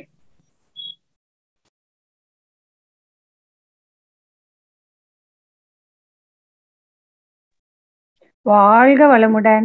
வாழ்க வளமுடன். கேக்குதா ஐயா? கேக்குதுங்கம்மா. சொல்லுங்கம்மா. வாழ்க வளமுடன். ஐயா, முழங்கால் வலி இதெல்லாம் கூட அப்படியே செஞ்சிடலாமா ஐயா? கண்டிப்பாக. எனக்கு நான் சொல்ல விட்ட ஒரு உதாரணம் என்னன்னா, எனக்கு ஆங்கிள் தமிழ்ல டக்குன்னு வார்த்தை வாயில வரல. என்னோட வலது ஆங்கிள்ல ஒரு புண்ணு ஏற்பட்டது. புண்ணுல இருந்து சீ வடிஞ்சது. அதுக்கே நான் அதை தான் பயன்படுத்தினேன். நான் மருந்து எதுவும் எடுக்கல, எதுவும் பண்ணல. சோ சீ வடிஞ்ச புண்ணுக்கே ஆகும்னா முழங்கால் முட்டுக்கும் ஆகும். இது நம்ம சொன்னதை நீங்க கவனிச்சிருப்பீங்க. இது செஞ்சு பாருங்க. 2 நாள்லயே உங்களுக்கு வித்தியாசம் தெரிய ஆரம்பிக்கும். அட்லீஸ்ட் அந்த வலியோட தாக்கம் குறைய ஆரம்பிக்கும். அப்பயே புரிஞ்சுக்கலாம் நீங்க. சரியா? வஜ்ராசனம் போட்டு உட்கார முடியலையா? புரியுது. அது கண்டிப்பா வஜ்ராசனம் அது மனவளக்கலை பயின்றவங்களுக்கு வஜ்ராசனம் எவ்வளவு முக்கியங்கிறது உணர்ந்தவன் நானு. அதனால இது சாத்தியப்படும்ங்கிறது இப்போதைக்கு ஒரு வார்த்தையா எடுத்துக்கங்க. அதை செஞ்சு பாக்குற போது அது உங்களோட அனுபவமா மாறுற போது இதை உள் வாங்கிட்டோங்கிறது நீங்க ஏத்துன்ற முடியும். செஞ்சு பாருங்க, வந்துடும். 3வது பாயிண்ட் அப்ளை பண்ணணும் இல்லையா? ஓகே, இது நல்ல கேள்வி நீங்க கேட்டது சிம்பிளா சின்ன கேள்வியா கேட்டுட்டீங்க. ஆனா இது இருக்கிறவங்க எல்லாருக்குமே இது ஒரு பெரிய ஒரு கண் திறப்பு. என்னன்னா, இந்த மெத்தடு தான் பெஸ்ட் மெத்தடு, இந்த மெத்தடு வந்து அவ்வளவு எஃபெக்டிவ் இல்லை அப்படின்னு எதுவுமே கிடையாது இதுல. நான் சொல்ற போது 3வது மெத்தட் கொஞ்சம் நான் தூக்கி வச்சு பேசுன மாதிரி இருந்திருக்கலாம். ஒருவேளை அது என்னோட தவறா கூட இருக்கலாம். அப்படி நினைக்க வேண்டாம். 3 மெத்தடுமே ஒரே அளவு எஃபெக்டிவ் தான், ஈக்குவலி எஃபெக்டிவ் தான். நம்ம என்ன பண்ணலாம், ஒரு புரிதல் வர வரைக்கும் இது 3ஓட விளையாடி பாருங்க. இதுதான் நான் செஞ்சேன், தெரியுங்களா? நான் செஞ்சதுதான் உங்களுக்கு சொல்றேன். விளையாடி பாருங்க. முதல்ல ஒரு மெத்தட் ட்ரை பண்ணுங்க, தீர்வு வருதான்னு பாருங்க. இல்ல மனசு வந்து ஓகே இன்னொரு மெத்தட் ட்ரை பண்ணலாமேன்னு தோணுதா, அதை செஞ்சு பாருங்க. இது 2 3 ட்ரை பண்ற போது 1ல வந்து உட்காந்துரும் உங்களுக்கு.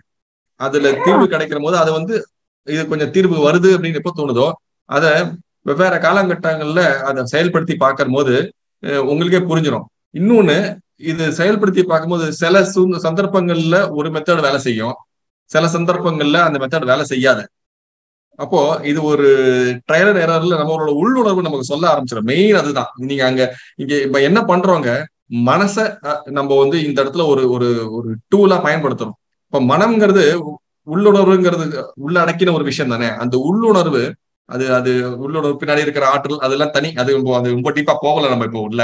அந்த உள்ளுணர்வு உங்களுக்கு கரெக்டா உணர்த்தும் எந்த மெத்தடு இந்த சிச்சுவேஷன்ல வேலை செய்யும் அப்படிங்கிறது உணர்த்தும். அது முதல்ல நீங்க கொஞ்சம் விளையாடி பார்த்தீங்கன்னாலே உங்களுக்கே அது அந்த உள்ளுணர்வோட வாய்ஸ் கேட்க ஆரம்பிச்சு உங்களுக்கே அது எதை செஞ்சு பார்க்கணுங்கிறது புரிஞ்சிடும். ஸோ நீங்க கேட்ட இடத்துக்கு வருவோம். அந்த மூட்டு வலிங்கிறதுக்கு இதுதான் செஞ்சு பார்க்கணுமா அப்படிங்கிறது இல்லாம ட்ரை பண்ணி பாருங்க. ஒரு 2-3 நாளுக்குள்ளேயே இதுதான் எனக்கு செட் ஆகும் அப்படின்னு நீங்களே ஒரு முடிவுக்கு வருவீங்க. அப்புறம் அந்த மெத்தட்லயே நில்லுங்க. நிக்கிற போது அடுத்த 1-2 நாள்ல முழுசாவே இது கிளியர் ஆகி வஜ்ராசனத்துல நாமளா உட்கார்ந்தோம் நம்மளே ஆச்சரியப்படுற அளவுக்கு நீங்களே மாறிடுங்க. அப்போ உங்களுக்கு புரிஞ்சிடும். உங்களுக்கு நான் சொன்னது விளங்குதான் தெரியல. நன்றி ஐயா, உங்களுக்கு போன் பண்ணி சொல்லிடுறேன். நல்லதுங்கம்மா. நம்பர் பகிர்ந்துருக்காங்களான்னு தெரியல, எடுத்துக்கங்க. வேணாம் ஐயா, பகிரலாம்னாக்கா கொஞ்சம் நம்பரை போட்டு விட்டுருங்க ஐயா. சொல்லுங்க ஐயா. 98 403 600 97. நான் ரிப்பீட் பண்றேன். சொல்லுங்கம்மா. 98 403 697. ஆமா, கரெக்ட். நன்றி ஐயா, நன்றி ஐயா. நன்றிங்கம்மா.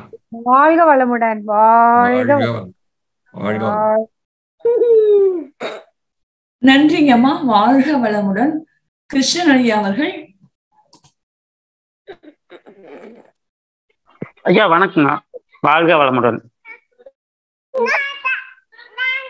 ஐயா ஐயா என்ன இந்த 3 மெத்தட் கொஞ்சம் விளக்கமா சொல்லுங்க ஐயா. அதுக்குள்ள கொஞ்சம் டிஸ்டர்பன்ஸ்னால கேட்க முடியலைங்க. ஒன்னும் பிரச்சனை இல்லைங்க, ஒரு சுருக்கமா சொல்லிடுறேன். முதல் மெத்தட் எப்படின்னாக்க, நம்ம அந்த பிரச்சனையை கவனிக்கணும். அதுல நம்ம முழு கவனத்தையும் பிரச்சனையில கொண்டு வைக்கிறோம். அது முதல் மெத்தட். கவனிக்கிற போது என்ன ஆகுது, அந்த பிரச்சனை கொஞ்சம் கொஞ்சமா நடுவில் கேப் உண்டாகுது. இப்போ ஒரு வலின்னு எடுத்துக்கிட்டீங்கன்னா தொடர்ந்து வலி இருக்கிறது, நடுவில் கொஞ்சம் வலி இல்லாம இருக்கு, சில வினாடிகள், திருப்பி அப்புறம் வலி வருது, அப்புறம் கொஞ்சம் கழிச்சு திருப்பி வலி விடுது, அப்படி மாத்தி மாத்தி போயிட்டு இருக்கிறது. என்ன ஆகுது, ஒரு காலகட்டத்துல அந்த கேப் பெருசாயினே வருது. அந்த கேப் பெருசாயினே இருக்கிற போது அந்த வலி ஒரு காலகட்டத்துல விடவே விட்டுருது. சோ நம்ம இது முதல் மெத்தட் என்ன பண்றோம், கவனிக்கிறோம். அந்த பிரச்சனை வலிங்கிறது ஒரு உதாரணமா சொன்னேன்.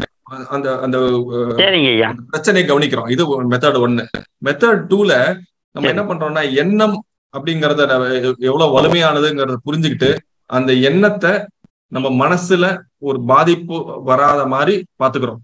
அதாவது எண்ணம் அளவுல நம்ம ஐயோ அப்படின்னு ஒரு பதற்றம் வராம, இது எப்படி சரி பண்றதோ என்னவோ ஏதோன்னு குழப்பாம, இந்த ஏன்னா அந்த எண்ணம்ங்கிறதோட பிரதிபலிப்பு தான் நம்ம உடம்புல காட்டுது. அது ஒரு மசோட்டோ அப்படிங்கிறவரோட சயின்டிஸ்டோட ஒரு ஆய்வு பத்தி கூட சொல்லியிருந்தேன். அதுல நானு அவர் தண்ணியில எப்படி ஒரு எண்ணம் பிரதிபலிக்குதுங்கிறத ஒரு ஆய்வு மூலமா நிரூபிச்சிருந்தாரு. நம்ம உடம்புலயே ரத்தம்ங்கிறது பெரும்பான்மையா இருக்கு. ரத்தம் தண்ணியோட ஒரு ரூபம் தான். சோ அந்த எண்ணம்ங்கிறது தேவையில்லாததா இருந்ததுன்னா அது நம்ம உடம்புல தேவையில்லாத ஒரு மாற்றத்தை கொண்டு வந்துடும். சோ குணமாக்கத்தை தாமதப்படுத்தும். சோ நம்ம எண்ணத்தை பாசிட்டிவா வைக்க முடிஞ்சா ரொம்ப சந்தோஷம்.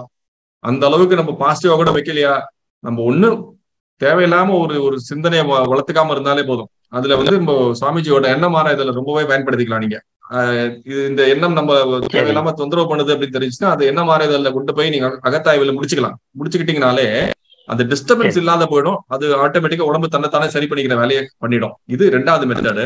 3வது மெத்தட் வந்திருக்கிற தொந்தரவை நம்ம ஒரு நண்பனா பாவிச்சு பொறுப்பை அந்த நண்பர்கிட்ட விட்டுறோம். சரி பண்ணிக்கங்க, நீங்க பார்த்து, உங்களுக்கு தெரியும் இது என்ன பண்ணணும்னு தெரியும் அப்படின்னு அந்த நண்பருங்கிறவர் நம்மளை விட ஆற்றல்ல அதிகமா இருக்கிற ஒரு என்ன சொல்றது, ஒரு பேராற்றல் வச்சுக்கலாமே. இது ஒரு ஆன்மீகத்துல நம்ம சரணாகதி சொல்ற மாதிரி ஒரு ஒப்புமை சொல்லியிருந்தேன் நானு. சோ அந்த ஒப்புமைகள்லாம் கூட அதுதான் அது அந்த மாதிரி ஒப்புமையா எடுத்துக்கலாம் வேணும்னா. அப்படி இல்லாம கூட நம்ம வெறும் இது ஒரு சயின்ஸா மட்டும் டீல் பண்றோம்னா கூட நம்ம நண்பரை பார்த்து, நமக்கே ஒரு பிரச்சனை இருக்குன்னா நம்ம ஃப்ரெண்ட் கிட்ட போய், இந்த மாதிரி பிரச்சனை இருக்குப்பா, நீ ஏதாவது பார்த்து கொஞ்சம் சரி பண்ணி கொடுக்க கூடாதா அப்படின்னு நம்ம கேட்க மாட்டோம் உரிமையா.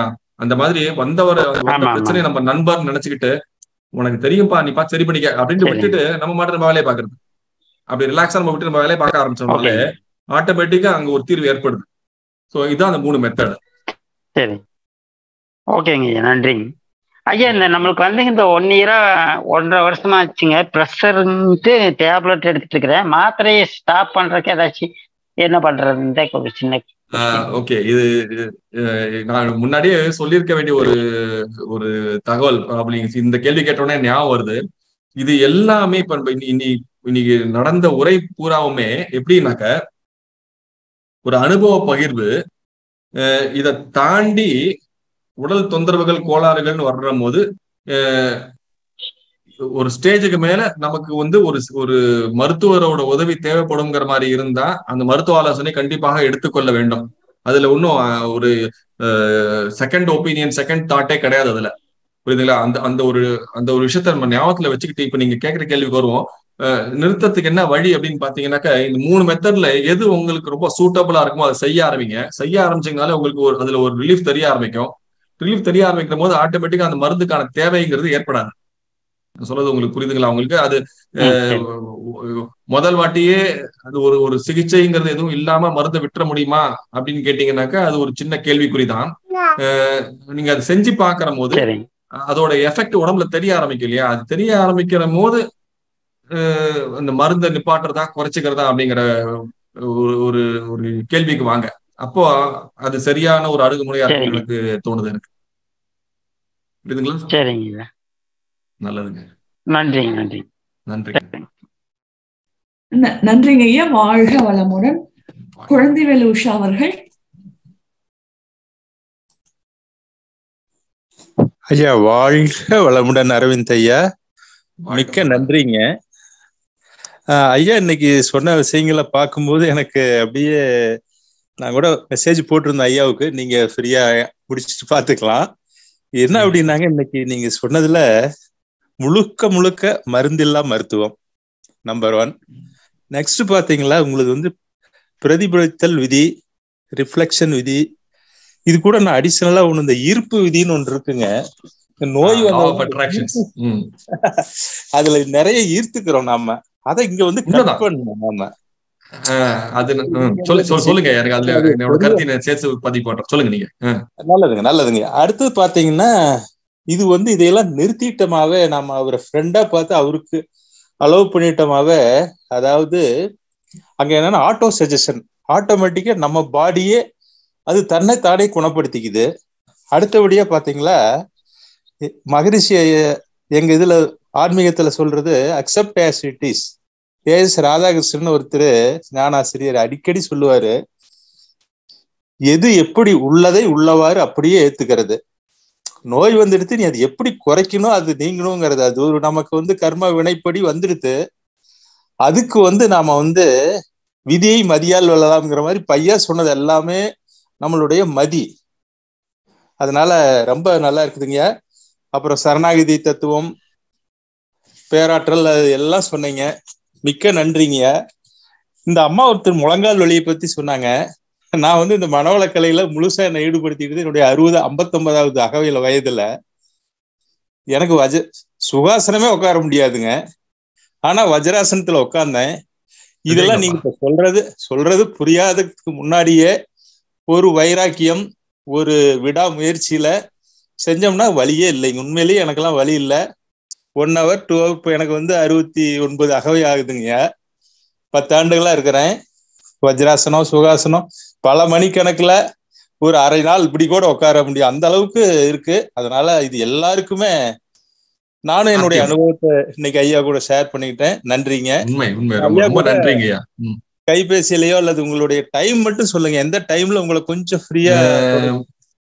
அது ஒண்ணுதான் சிக்கல், டைம் சொல்றது. ஏன்னு சொன்னா என்னோட கிளினிக் டைம் மாறுபட்டுக்கிட்டு இருக்கும். அப்பாயின்மெண்ட் பேஸ்ல தான் பாக்குறேங்கிறதுனால மாறுபட்டுக்கிட்டு இருக்கோம். அதனால என்ன பண்ணுங்க, நீங்க தொடர்பு கொண்டுருங்க, இல்ல ஒரு மெசேஜ் போட்டுருங்க. அது பெஸ்ட். ஒரு மெசேஜ போட்டீங்கன்னாக்கா, இந்த மாதிரி உங்கள்கிட்ட பேசணும் அப்படிங்கிற மாதிரி போட்டீங்கன்னா, நான் எப்ப ஃப்ரீயா இருக்கணும் நானே கூப்பிட்டுறேன், இல்ல இந்த டைமுக்கு கூப்பிடுங்கன்னு நான் பதில் போட்டுறேன். அந்த டைமுக்கு கூப்பிட்டுட்டீங்கன்னா நம்ம பேசிட்டுலாம். மிக்க நன்றிங்க. மகிழ்ச்சி. ஐயா நீங்க சொன்னதுல ஒரே ஒரு சின்ன விஷயத்த சேர்த்துக்கிறேன் நான். இப்ப இந்த லா ஆஃப் அட்ராக்ஷன், அஃபர்மேஷன்ஸ், அதை பத்தி எல்லாம் பேசுனீங்களா? அதாவது இது ஒரு பாசிட்டிவா சொல்றது அப்படிங்கிறது, நான் அதுலயும் ஒரு படி கொஞ்சம் ஒரு படி மேல ஒரு அடுத்த படி ஏற ட்ரை பண்றேன்னு வச்சுக்கோங்களேன். நம்ம இப்படி தானே சரி பண்ணிக்கும் ஒரு மந்திரமா கூட சொல்ல வேண்டிய அவசியம் இல்லை. இது திருமந்திரம் தான் ஞாபகம் வருது. மனமது செம்மையானால் மந்திரம் இல்லையா, கேட்டிருக்கோம். அந்த வரி எல்லாருமே கேட்டிருக்கோம். சோ அதை மந்திரமா கூட வைக்க வேண்டிய அவசியம் இல்லைங்கிறத தான் நான் உணர்ந்தேன் நான். ஏன்னா மந்திரம்னு சொல்ற போது கூட அங்க ஒரு எஃபர்ட் வருது, நம்ம முயற்சி வருது இல்லையா. அந்த முயற்சி கூட தேவையில்லை. முயற்சி அற்ற ஒரு நிலை நம்ம விட்டுட்டோம்னாலே அதுவே சரியா தான் போயிட்டு இருக்கு. இப்போ ஒழுங்கா போயிட்டு இருக்க ஒரு விஷயத்துல நம்ம குறுக்கீடு பண்ணாம இருந்தாலே போறோம் தான் எனக்கு புரியுது. அந்த அஃபர்மேஷன் அந்த மாதிரி சொல்லிக்கிறத விட இது இன்னும் சிம்பிளாவும் இருக்கு. அதுவாது நான் ஞாபகம் வச்சுட்டு சொல்லணும். எப்பெல்லாம் ஞாபகம் வருதோ நான் அதை சொல்லி பாத்துக்கணும். உடம்பு சரியாயிடும், உடம்பு சரியாயிடும், வலி போயிடும், இந்த வலி போயிடும் அப்படின்னு நான் எனக்கே செல்ஃப் ஆட்டோ சஜஷன் சொல்லிக்கிறதுமே கூட ஒரு முயற்சி. ஞாபகம் வரும்போதுதான் பண்ண முடியுது. ஞாபகம் வரல, ஐயோ மறந்துட்டோமே அப்படின்னு ஒரு கில்ட்டி ஃபீலிங் வருது. இத்தனை விஷயங்கள் சேர்ந்து மனசுல அது என்ன அறியாம ஒரு போராட்டம் தான் மாறுது. நம்ம எதுவுமே பண்றதுக்கு இல்லைங்கும் போது அங்க முயற்சி அற்ற நிலையில போராட்டங்கிறது விட்டு போகுது. போராட்டமற்ற மனம்தான் என்னோட புரிதல்ல அது சுயமா இயங்குற மனமா இருக்கு. அந்த மனம் தன்னோட ஃபுல் பவர்ல இயங்குது. அப்போ தீர்வு இன்னும் சுலபமா, இன்னும் ஆழமா, இன்னும் விஸ்தாரமா அமையுதுங்கிறது தான் நான் புரிஞ்சுக்கிட்டு இருக்கேன். இந்த இடத்துல உங்ககிட்ட நான் பகிர்ந்துக்கணும்னு நினைச்சேன். அதுக்கு ஒரு வாய்ப்பு நீங்க ஏற்படுத்தி கொடுத்தீங்க. நான் சொல்ல விட்டு போன ஒரு விஷயம் நீங்க கேட்கிற போது இதையும் சேர்த்து சொல்றது இப்போ எனக்கு ஞாபகம் வருது. உங்களுக்கு இந்த சொல்ல வர விஷயம் உங்களுக்கு நீங்க சொல்றதோட டேலி ஆகுதான்னு தெரியல. உங்களுக்கு கருத்து இருந்ததுன்னு சொல்லலாங்க. நன்றிங்கய்யா. நீங்க சொன்னது எனக்கு புரியுது. நான் சொன்ன ஆங்கிள் என்னன்னா ஆட்டோ சஜஷன், அதாவது வித்தவுட் அவர் எஃபெக்ட், நம்மளுடைய எந்த விதமான முயற்சியும் இல்லாத தனக்குத்தானே இந்த மாதிரிலாம் இந்த 3 மெத்தட்ல நாம ஃபாலோ பண்ணி அழுத்தமா நம்பிக்கையா செய்யும் போது அதே தனக்குத்தானே குணப்படுத்தி கொள்கிறது என்பதுதான் சொல்ல வழிய நீங்க சொல்றதும் நான் சொல்றதும் கொஞ்சம் மிக்ஸ் ஆகுதான் ஆகுது. Very good, very good. நல்லதுங்கய்யா, நல்லது. எனக்கு நல்ல புரிதல் இருக்குதுங்கய்யா. நன்றிங்கய்யா. நன்றிங்கய்யா. நன்றிங்க ஐயா. வாழ்க வளமுடன். அடுத்து நோக்கியா C01+ அவர்கள். ஐயா வணக்கம், வாழ்க வளம். நான் பத்மாவதி முருகேசன் பேசுறேங்க ஐயா. ரொம்ப சிறப்பான உரைங்க ஐயா. அதாவது பிறந்த குழந்தை கூட அது குடிக்கிற பாலை ஜீரணமாக இயற்கையே அந்த கையை காலை ஆட்டுறது, முத்திரை, அப்படி அந்தந்த காலகட்டத்துல அதுக்கு தகுந்த மாதிரி எக்ஸசைஸ் குழந்தையே பண்ணும். அதே மாதிரிதான் கால்நடைகள், அதே மாதிரிதான். அதாவது அதனுடைய வால் படாத இடம், நாக்கு சொலட்டி படாத இடத்துல மட்டும்தான் உட்கார்ந்தா மட்டும்தான் அந்த இடத்துல சத்த வைக்குங்க. இல்லைன்னா அதனுடைய நோயை அதுவே குணப்படுத்திக்கும். ஆனா நம்ம மனிதர்கள் மட்டும்தான் நமக்கு நிறைய கேட்கிறோம், நிறைய பாக்குறோம், தவறான விஷயங்கள் உள்ள போகுது. அதெல்லாம் போறதுனால நம்ம நிறைய பழகிட்டுங்க. அதை பின்னாடியே போய் பழகிட்டோம். நீங்க சொல்ற மாதிரி ஒரு விஷயம், இப்ப ஒரு எக்ஸாம்பிள் சொன்னா, நம்ம உடம்புல ஒரு இடத்துல வலியா இருந்தா அந்த வலியே ஊடுருவி பார்க்கும்போது அதிக நேரம் இல்லைங்க, ஒரு 10 நிமிஷம் கூட வேண்டியதில்லை. நல்லா ஊடுருவி அந்த வலிக்குள்ளேயே நாம வலியோட வலியா ஊடுருவி பார்த்தோம்னா கண்டிப்பா அது எல்லாருக்குமே அது சரியாகும். அது ஃபீல் பண்ணாலும் தெரியும். நான் விபாசனால போனதுனால எனக்கு இது சொல்றேங்க ஐயா. நல்லா அதே மாதிரிதான் பிரச்சனையும் அப்படிதாங்க ஐயா. நம்ம ஒரு பிரச்சனை வந்தா அந்த பிரச்சனையை விலகி நின்று அந்த பிரச்சனையை வேடிக்கை பார்த்து அது பிரச்சனை பின்னாடி போகாம இருந்ததுன்னா அதுதான் இதோட முக்கிய கான்செப்ட். என்னன்னா நம்ம பழகிட்டோம். அதான் மெடிடேஷன் பண்ணா கூட ஒரு வருது, அது நம்ம கிட்ட இருந்து வெளியே போக வருது. பட் ஆனா நம்ம பழகிட்டோம். அது பின்னாடி போய் இந்த பிரச்சனை வந்துச்சு, அது ஒரு எண்ணம் வரும், நம்ம பின்னாடி 10 எண்ணத்துக்கு கொண்டு வருவோம். அந்த 10 எண்ணத்துக்கு கொண்டு வரோம், அந்த ஒரு எண்ணத்தை விட்டுட்டு அந்த எண்ணம் மறுபடியும் வராது, அது போயிடும். அதனாலங்க ஐயா இது ஸ்பீச் அடிக்கடி உள்ள போட அந்த சொன்ன மாதிரி ஒரு நல்ல தண்ணி உள்ள உலக கெட்ட தண்ணி வெளியே போகுங்கிற மாதிரி ரொம்ப நல்ல ஸ்பீச்சுங்க ஐயா. எனிவே தேங்க்ஸ்ங்க ஐயா. வாழ்க வளமுடன். உங்க மாதிரி ஆளுகளை அடிக்கடி பேச நன்றிங்க ஐயா. வாழ்க வளமுடன் ஐயா. வாழ்க. நன்றிங்கம்மா. வாழ்க வளமுடன். அடுத்து பிக்சல் அவர்கள். வாழ்க வளமுடன் ஐயா. கேக்குதாம்மா? கேக்குதுங்கம்மா. வாழ்க வளமுடன். கேக்குதுங்கம்மா, சொல்லுங்க. ரொம்ப அருமையான உரை உங்களோட. இந்த 3 டிப்ஸும் பாத்தீங்கன்னாக்கா ஒன்றோட ஒன்று லிங்க் ஆகி இருந்தது. ரொம்ப அருமையானது. நானும் அக்குபங்க்சர் படிச்சிருக்கேன். அதை பத்தி ஒரு சில விஷயங்கள் உங்ககிட்ட ஷேர் பண்ணிக்கலாங்களா? சொல்லுங்க. இப்ப இந்த மேடை சரியா தெரியல, சொல்லுங்க. நீங்க சுருக்கமா பேசிக்கலாம். சுருக்கமா தான், நான் அதிகமா பேச மாட்டேன். இப்ப அக்குப்ரெஷர் பாயிண்ட் எல்லாம் சிலதெல்லாம் நான் சில வழிகளுக்கு எல்லாம், இப்ப எனக்கு வயது 72, சில வழிகளுக்கு நான் இது பாயிண்ட் நேடில் போடுறது இல்ல, ப்ரெஷர் மட்டும் கொடுத்துக்கிறேன். இப்போ ஒண்ணுதான், இப்போ மனம் உடலை விட்டு விலகி இருக்கும் பொழுது உடல் தானாக சரி பண்ணிக்கொள்ளுமா, அல்லது மனம் உடலுக்குள்ளேயே இருந்து இயக்கணுமா? உடலும் மனமும் வெவ்வேறையா? முதல்ல நாங்க உங்கள்ட்ட கேட்கிற கேள்விதான். உடல் வேற, மனம் வேறையா? உடல் வேற, மனம் உடலை இயக்குதா, உடல் மனதை இயக்குதா, இல்ல மனம் தன்னைத்தானே உடலை தன்னைத்தானே சரி பண்ணிக்கொள்ளணும் அப்படின்னு விலகி நின்று வேடிக்கை பாக்குறோமா? ஓகே, ஒரு சின்ன ஒரு ஸ்டேட்மெண்ட்டை இப்ப முன்வைக்கிறேன். அதுல இருந்து இந்த கேள்விக்கான பதில சொல்ல பார்ப்போம். அது ரொம்ப ஆழமான கேள்வி, அழகா கேட்டிருக்கீங்க. நீங்க அக்குபஞ்சர் படிச்சு அதை செயல்படுத்துறீங்கிறதுனால இந்த கேள்வி வருதுன்னு நான் நினைக்கிறேன். ஆமாங்க. உடல் அப்படிங்கிறது கண்ணுக்கு தெரிந்த மனம் கண்ணுக்கு தெரியாத உடல். நான் சொல்றது புரியுதுங்களா? நான் ரிப்பீட் பண்றேன். இது ரொம்ப ஆழமான ஒரு ஸ்டேட்மெண்ட். எல்லாரும் உள் வாங்கிக்கங்க. உடல் கண்ணுக்கு தெரிந்த மனம் கண்ணுக்கு தெரியாத உடல். எதுக்கு இத சொல்றேன்னா 2 வெவ்வேறு கிடையாது. இது ரெண்டையும் பிரிச்சு பாக்குற மருத்துவ முறைகள் தான் தவறுல மாட்டிக்குதுங்க. ஒரு மரபு சிகிச்சை முறைகள் எதுவுமே நம்ம ஊர்ல இருந்த சித்த மருத்துவமா இருக்கட்டும், ஆயுர்வேதமா இருக்கட்டும், இப்ப இருக்கிற சித்த மருத்துவம் ஆயுர்வேதத்தை சொல்லல நானு, முன்னொரு காலத்துல பண்டைய காலத்துல இருந்த அந்த ஆயுர்வேதமும் சித்த மருத்துவமுமே இது ரெண்டையும் பிரிச்சு பார்க்கல. இந்த பிரிச்சு பாக்குற வேலைங்கிறது சமீப காலமா தான் வந்திருக்கு. எதுக்கு இதை சொல்றேன்? இப்ப நம்ம பிரிச்சு பாக்குற போதுதான் குழப்பமே ஆரம்பிக்குது. சோ மனசு விலகி நின்று பாக்கணுமான, எங்க விலகி எங்க உடம்பு விட்டு வெளியே போய் நிக்குமா மனசு? அப்படி சாத்தியமா? முடியாதே.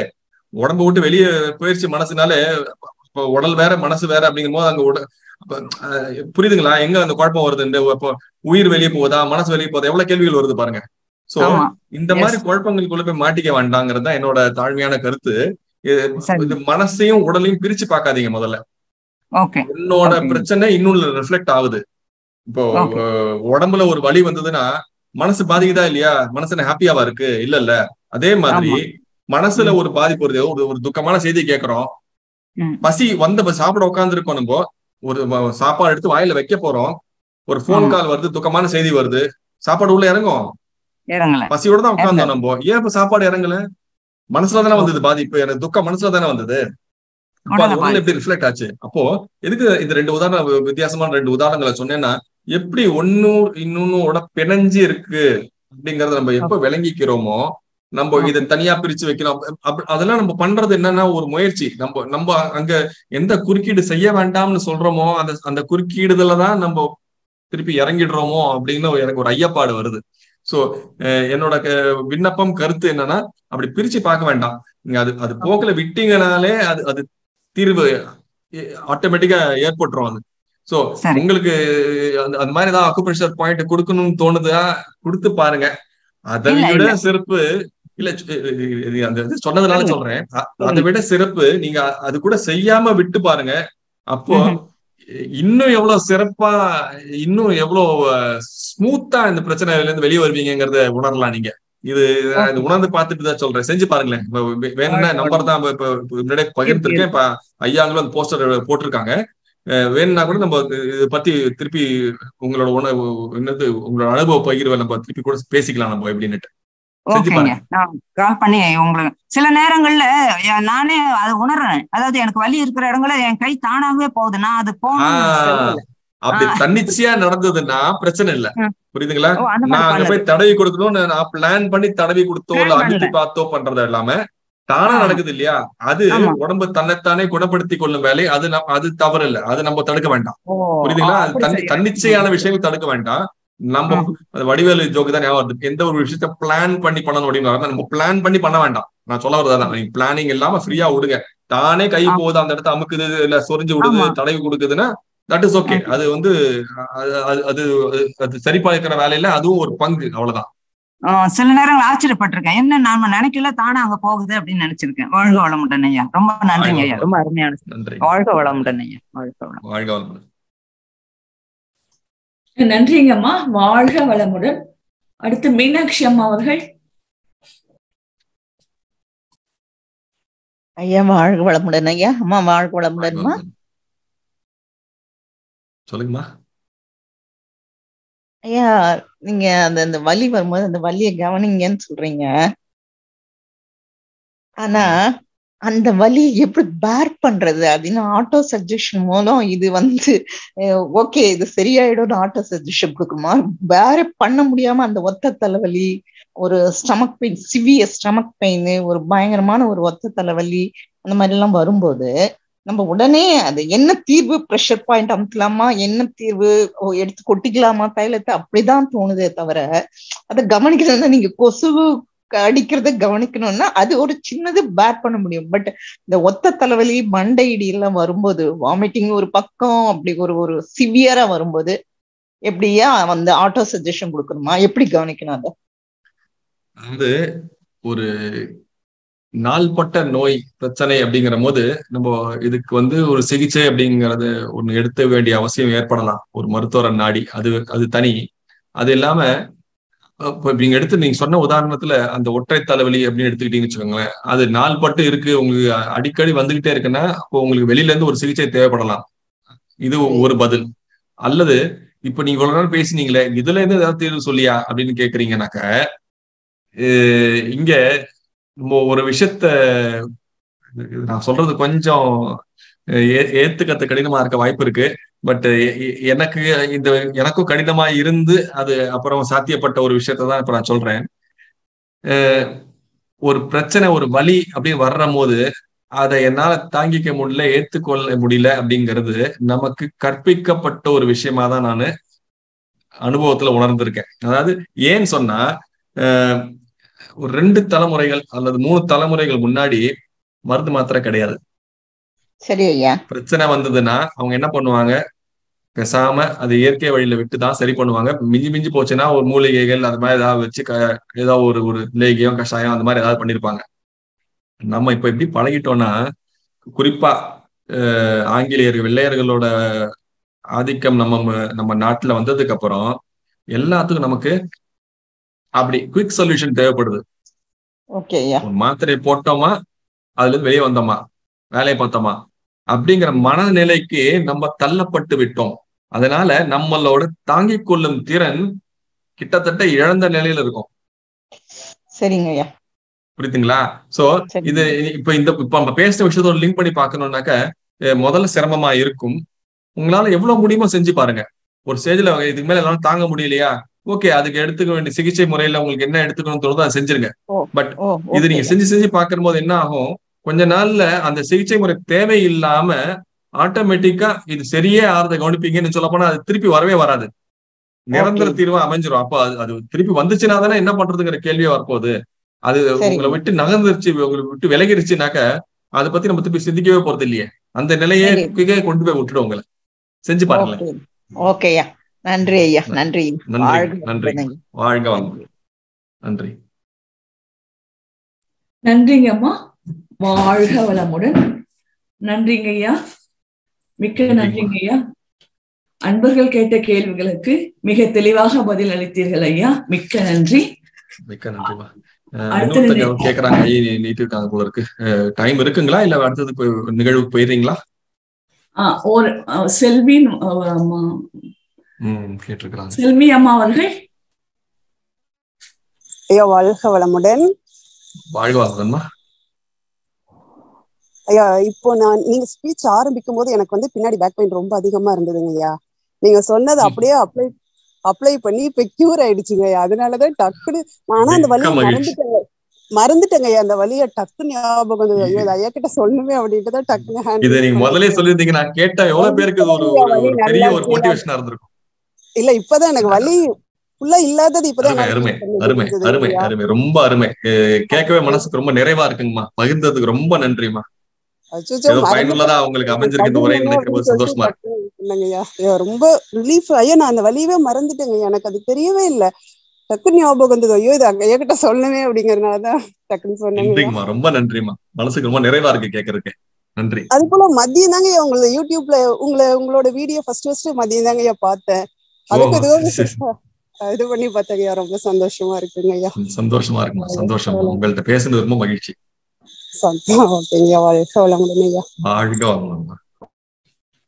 நன்றிங்கம்மா. வாழ்க வளமுடன். அடுத்து சங்கர் ஐயா அவர்கள். வாழ்க வளமுடன்மா. அட்மிட் பண்ணதுக்கு வாழ்க வளமுடன்மா. ஐயா வாழ்க வளமுடன் ஐயா. வாழ்க வளமுடன் ஐயா. சொல்லுங்க ஐயா. எனக்கு தீராத முதுவலி பயங்கரமா இருக்குது. அதாவது கரெக்டா 11 மணிக்கு ஆரம்பிக்க லெப்ட் சைடு ரக்கையில 1 மணி வரைக்கும் 2 மணி நேரம் நைட்ல படுக்கும் போதுதான் வரும், மற்ற டைம்ல வராது. படுத்து நல்லா தூங்கி ஒரு மணி நேரம் தூங்கிட்ட பிறப்ப அந்த வலி என்னை எழுப்பி செம்ம, அதாவது என்னால தாங்க முடியாது. ஒரு குறிப்பிட்ட யூனிட் தான் தாங்க முடியாது, அந்த மாதிரி வலிக்கும். அப்போ உயிரையே விட்டுலாமான்னு கூட நினைப்பேன். அந்த மாதிரிலாம் இருக்கும். ஆனா நான் அதே இடத்த நினைச்சு பார்ப்பேன். அதே இடத்துல தியானம் பண்ணி பார்ப்பேன். ஒன்னும் வேலைக்கு. அதுக்கப்புறம் என்ன பண்ணா அப்படியே தடவினே தூங்கிட்டு கொஞ்ச நேரம் போட்டு எப்படி தூங்கினே தெரியாது. இதுக்கு என்னதான் பண்றதுன்னு தீர்வே தெரியல. அதான் கேட்கிறேன். வலி வரும்போது அவ்வளவு கொடூரமாகுது ஐயா. அதுலயே நினைக்கிறோம், அதே தவம் பண்றோம் இல்லையா? அப்ப கூட அவ்வளவு சீக்கிரம் கிளியரன்ஸ் ஆகல. அது என்ன காரணம்? விதியின் வழியா ஏற்கனவே வந்த பதிவுகளான்னு யோசிக்க வேண்டியது. ஓகே, நீங்க முடிங்க கேள்வி முடிங்க. எனக்கு அதுக்கு என்ன பதில் தோணுதுங்கிறத நான் சொல்றேன். முடிங்க. அருமையான கேள்வி, சொல்லுங்க. அதுதான் அதிலே தவம் பண்றோம் இல்லையா? அப்பயும் ஒன்னும் சாத்தியப்படல, என்ன பண்றது, இதுக்கு என்ன வழின்னு கேக்குறீங்க இல்லையா? இப்போ நம்ம இந்த 3 மெத்தட் பார்த்தோம் இல்லையா? அந்த 3 மெத்தட்லயுமே எங்கேயுமே நான் மேபி அது தெளிவா அதை சொன்னேனா அப்படின்னு எனக்கே இப்ப நான் நினைவுபடுத்தி பாக்குறேன். எனக்கு ஞாபகத்துக்கு வரமாட்டேங்குது. இந்த வந்த வலிய வந்த தொந்தரவை, இந்த இடத்துல வலி, உங்களோட உதாரணத்துல வலி வருது, இது எந்த தொந்தரவு கூட நம்ம இதே விஷயத்த பயன்படுத்தி பார்க்கலாம். வந்த பிரச்சனைய நம்ம விளக்கறதுக்கு முயற்சியே எடுக்கலீங்கயா. இந்த 3 மெத்தடுமே நான் சொன்னதுல எந்த மெத்தட்லயுமே எந்த ஒரு முயற்சி அதை விளக்கறதுக்காக நம்ம எடுக்கவே இல்லை. இது நம்பர் 1. நம்பர் 2, ஒரு மரபு மருத்துவ முறைகள் எல்லாத்துலயுமே இது சொல்லப்படுது, அக்குபஞ்சர்லயும் சொல்லப்படுது. என்னன்னா, நம்ம எப்போ ஓய்வுல இருக்கோமோ, அதுவும் குறிப்பா இரவு தூக்க நேரத்துலதான் உடம்பு தன்னைத்தானே சரி பண்ணிக்கிற வேலையை உச்சகட்டமா செய்யும். புரியுதுங்களா?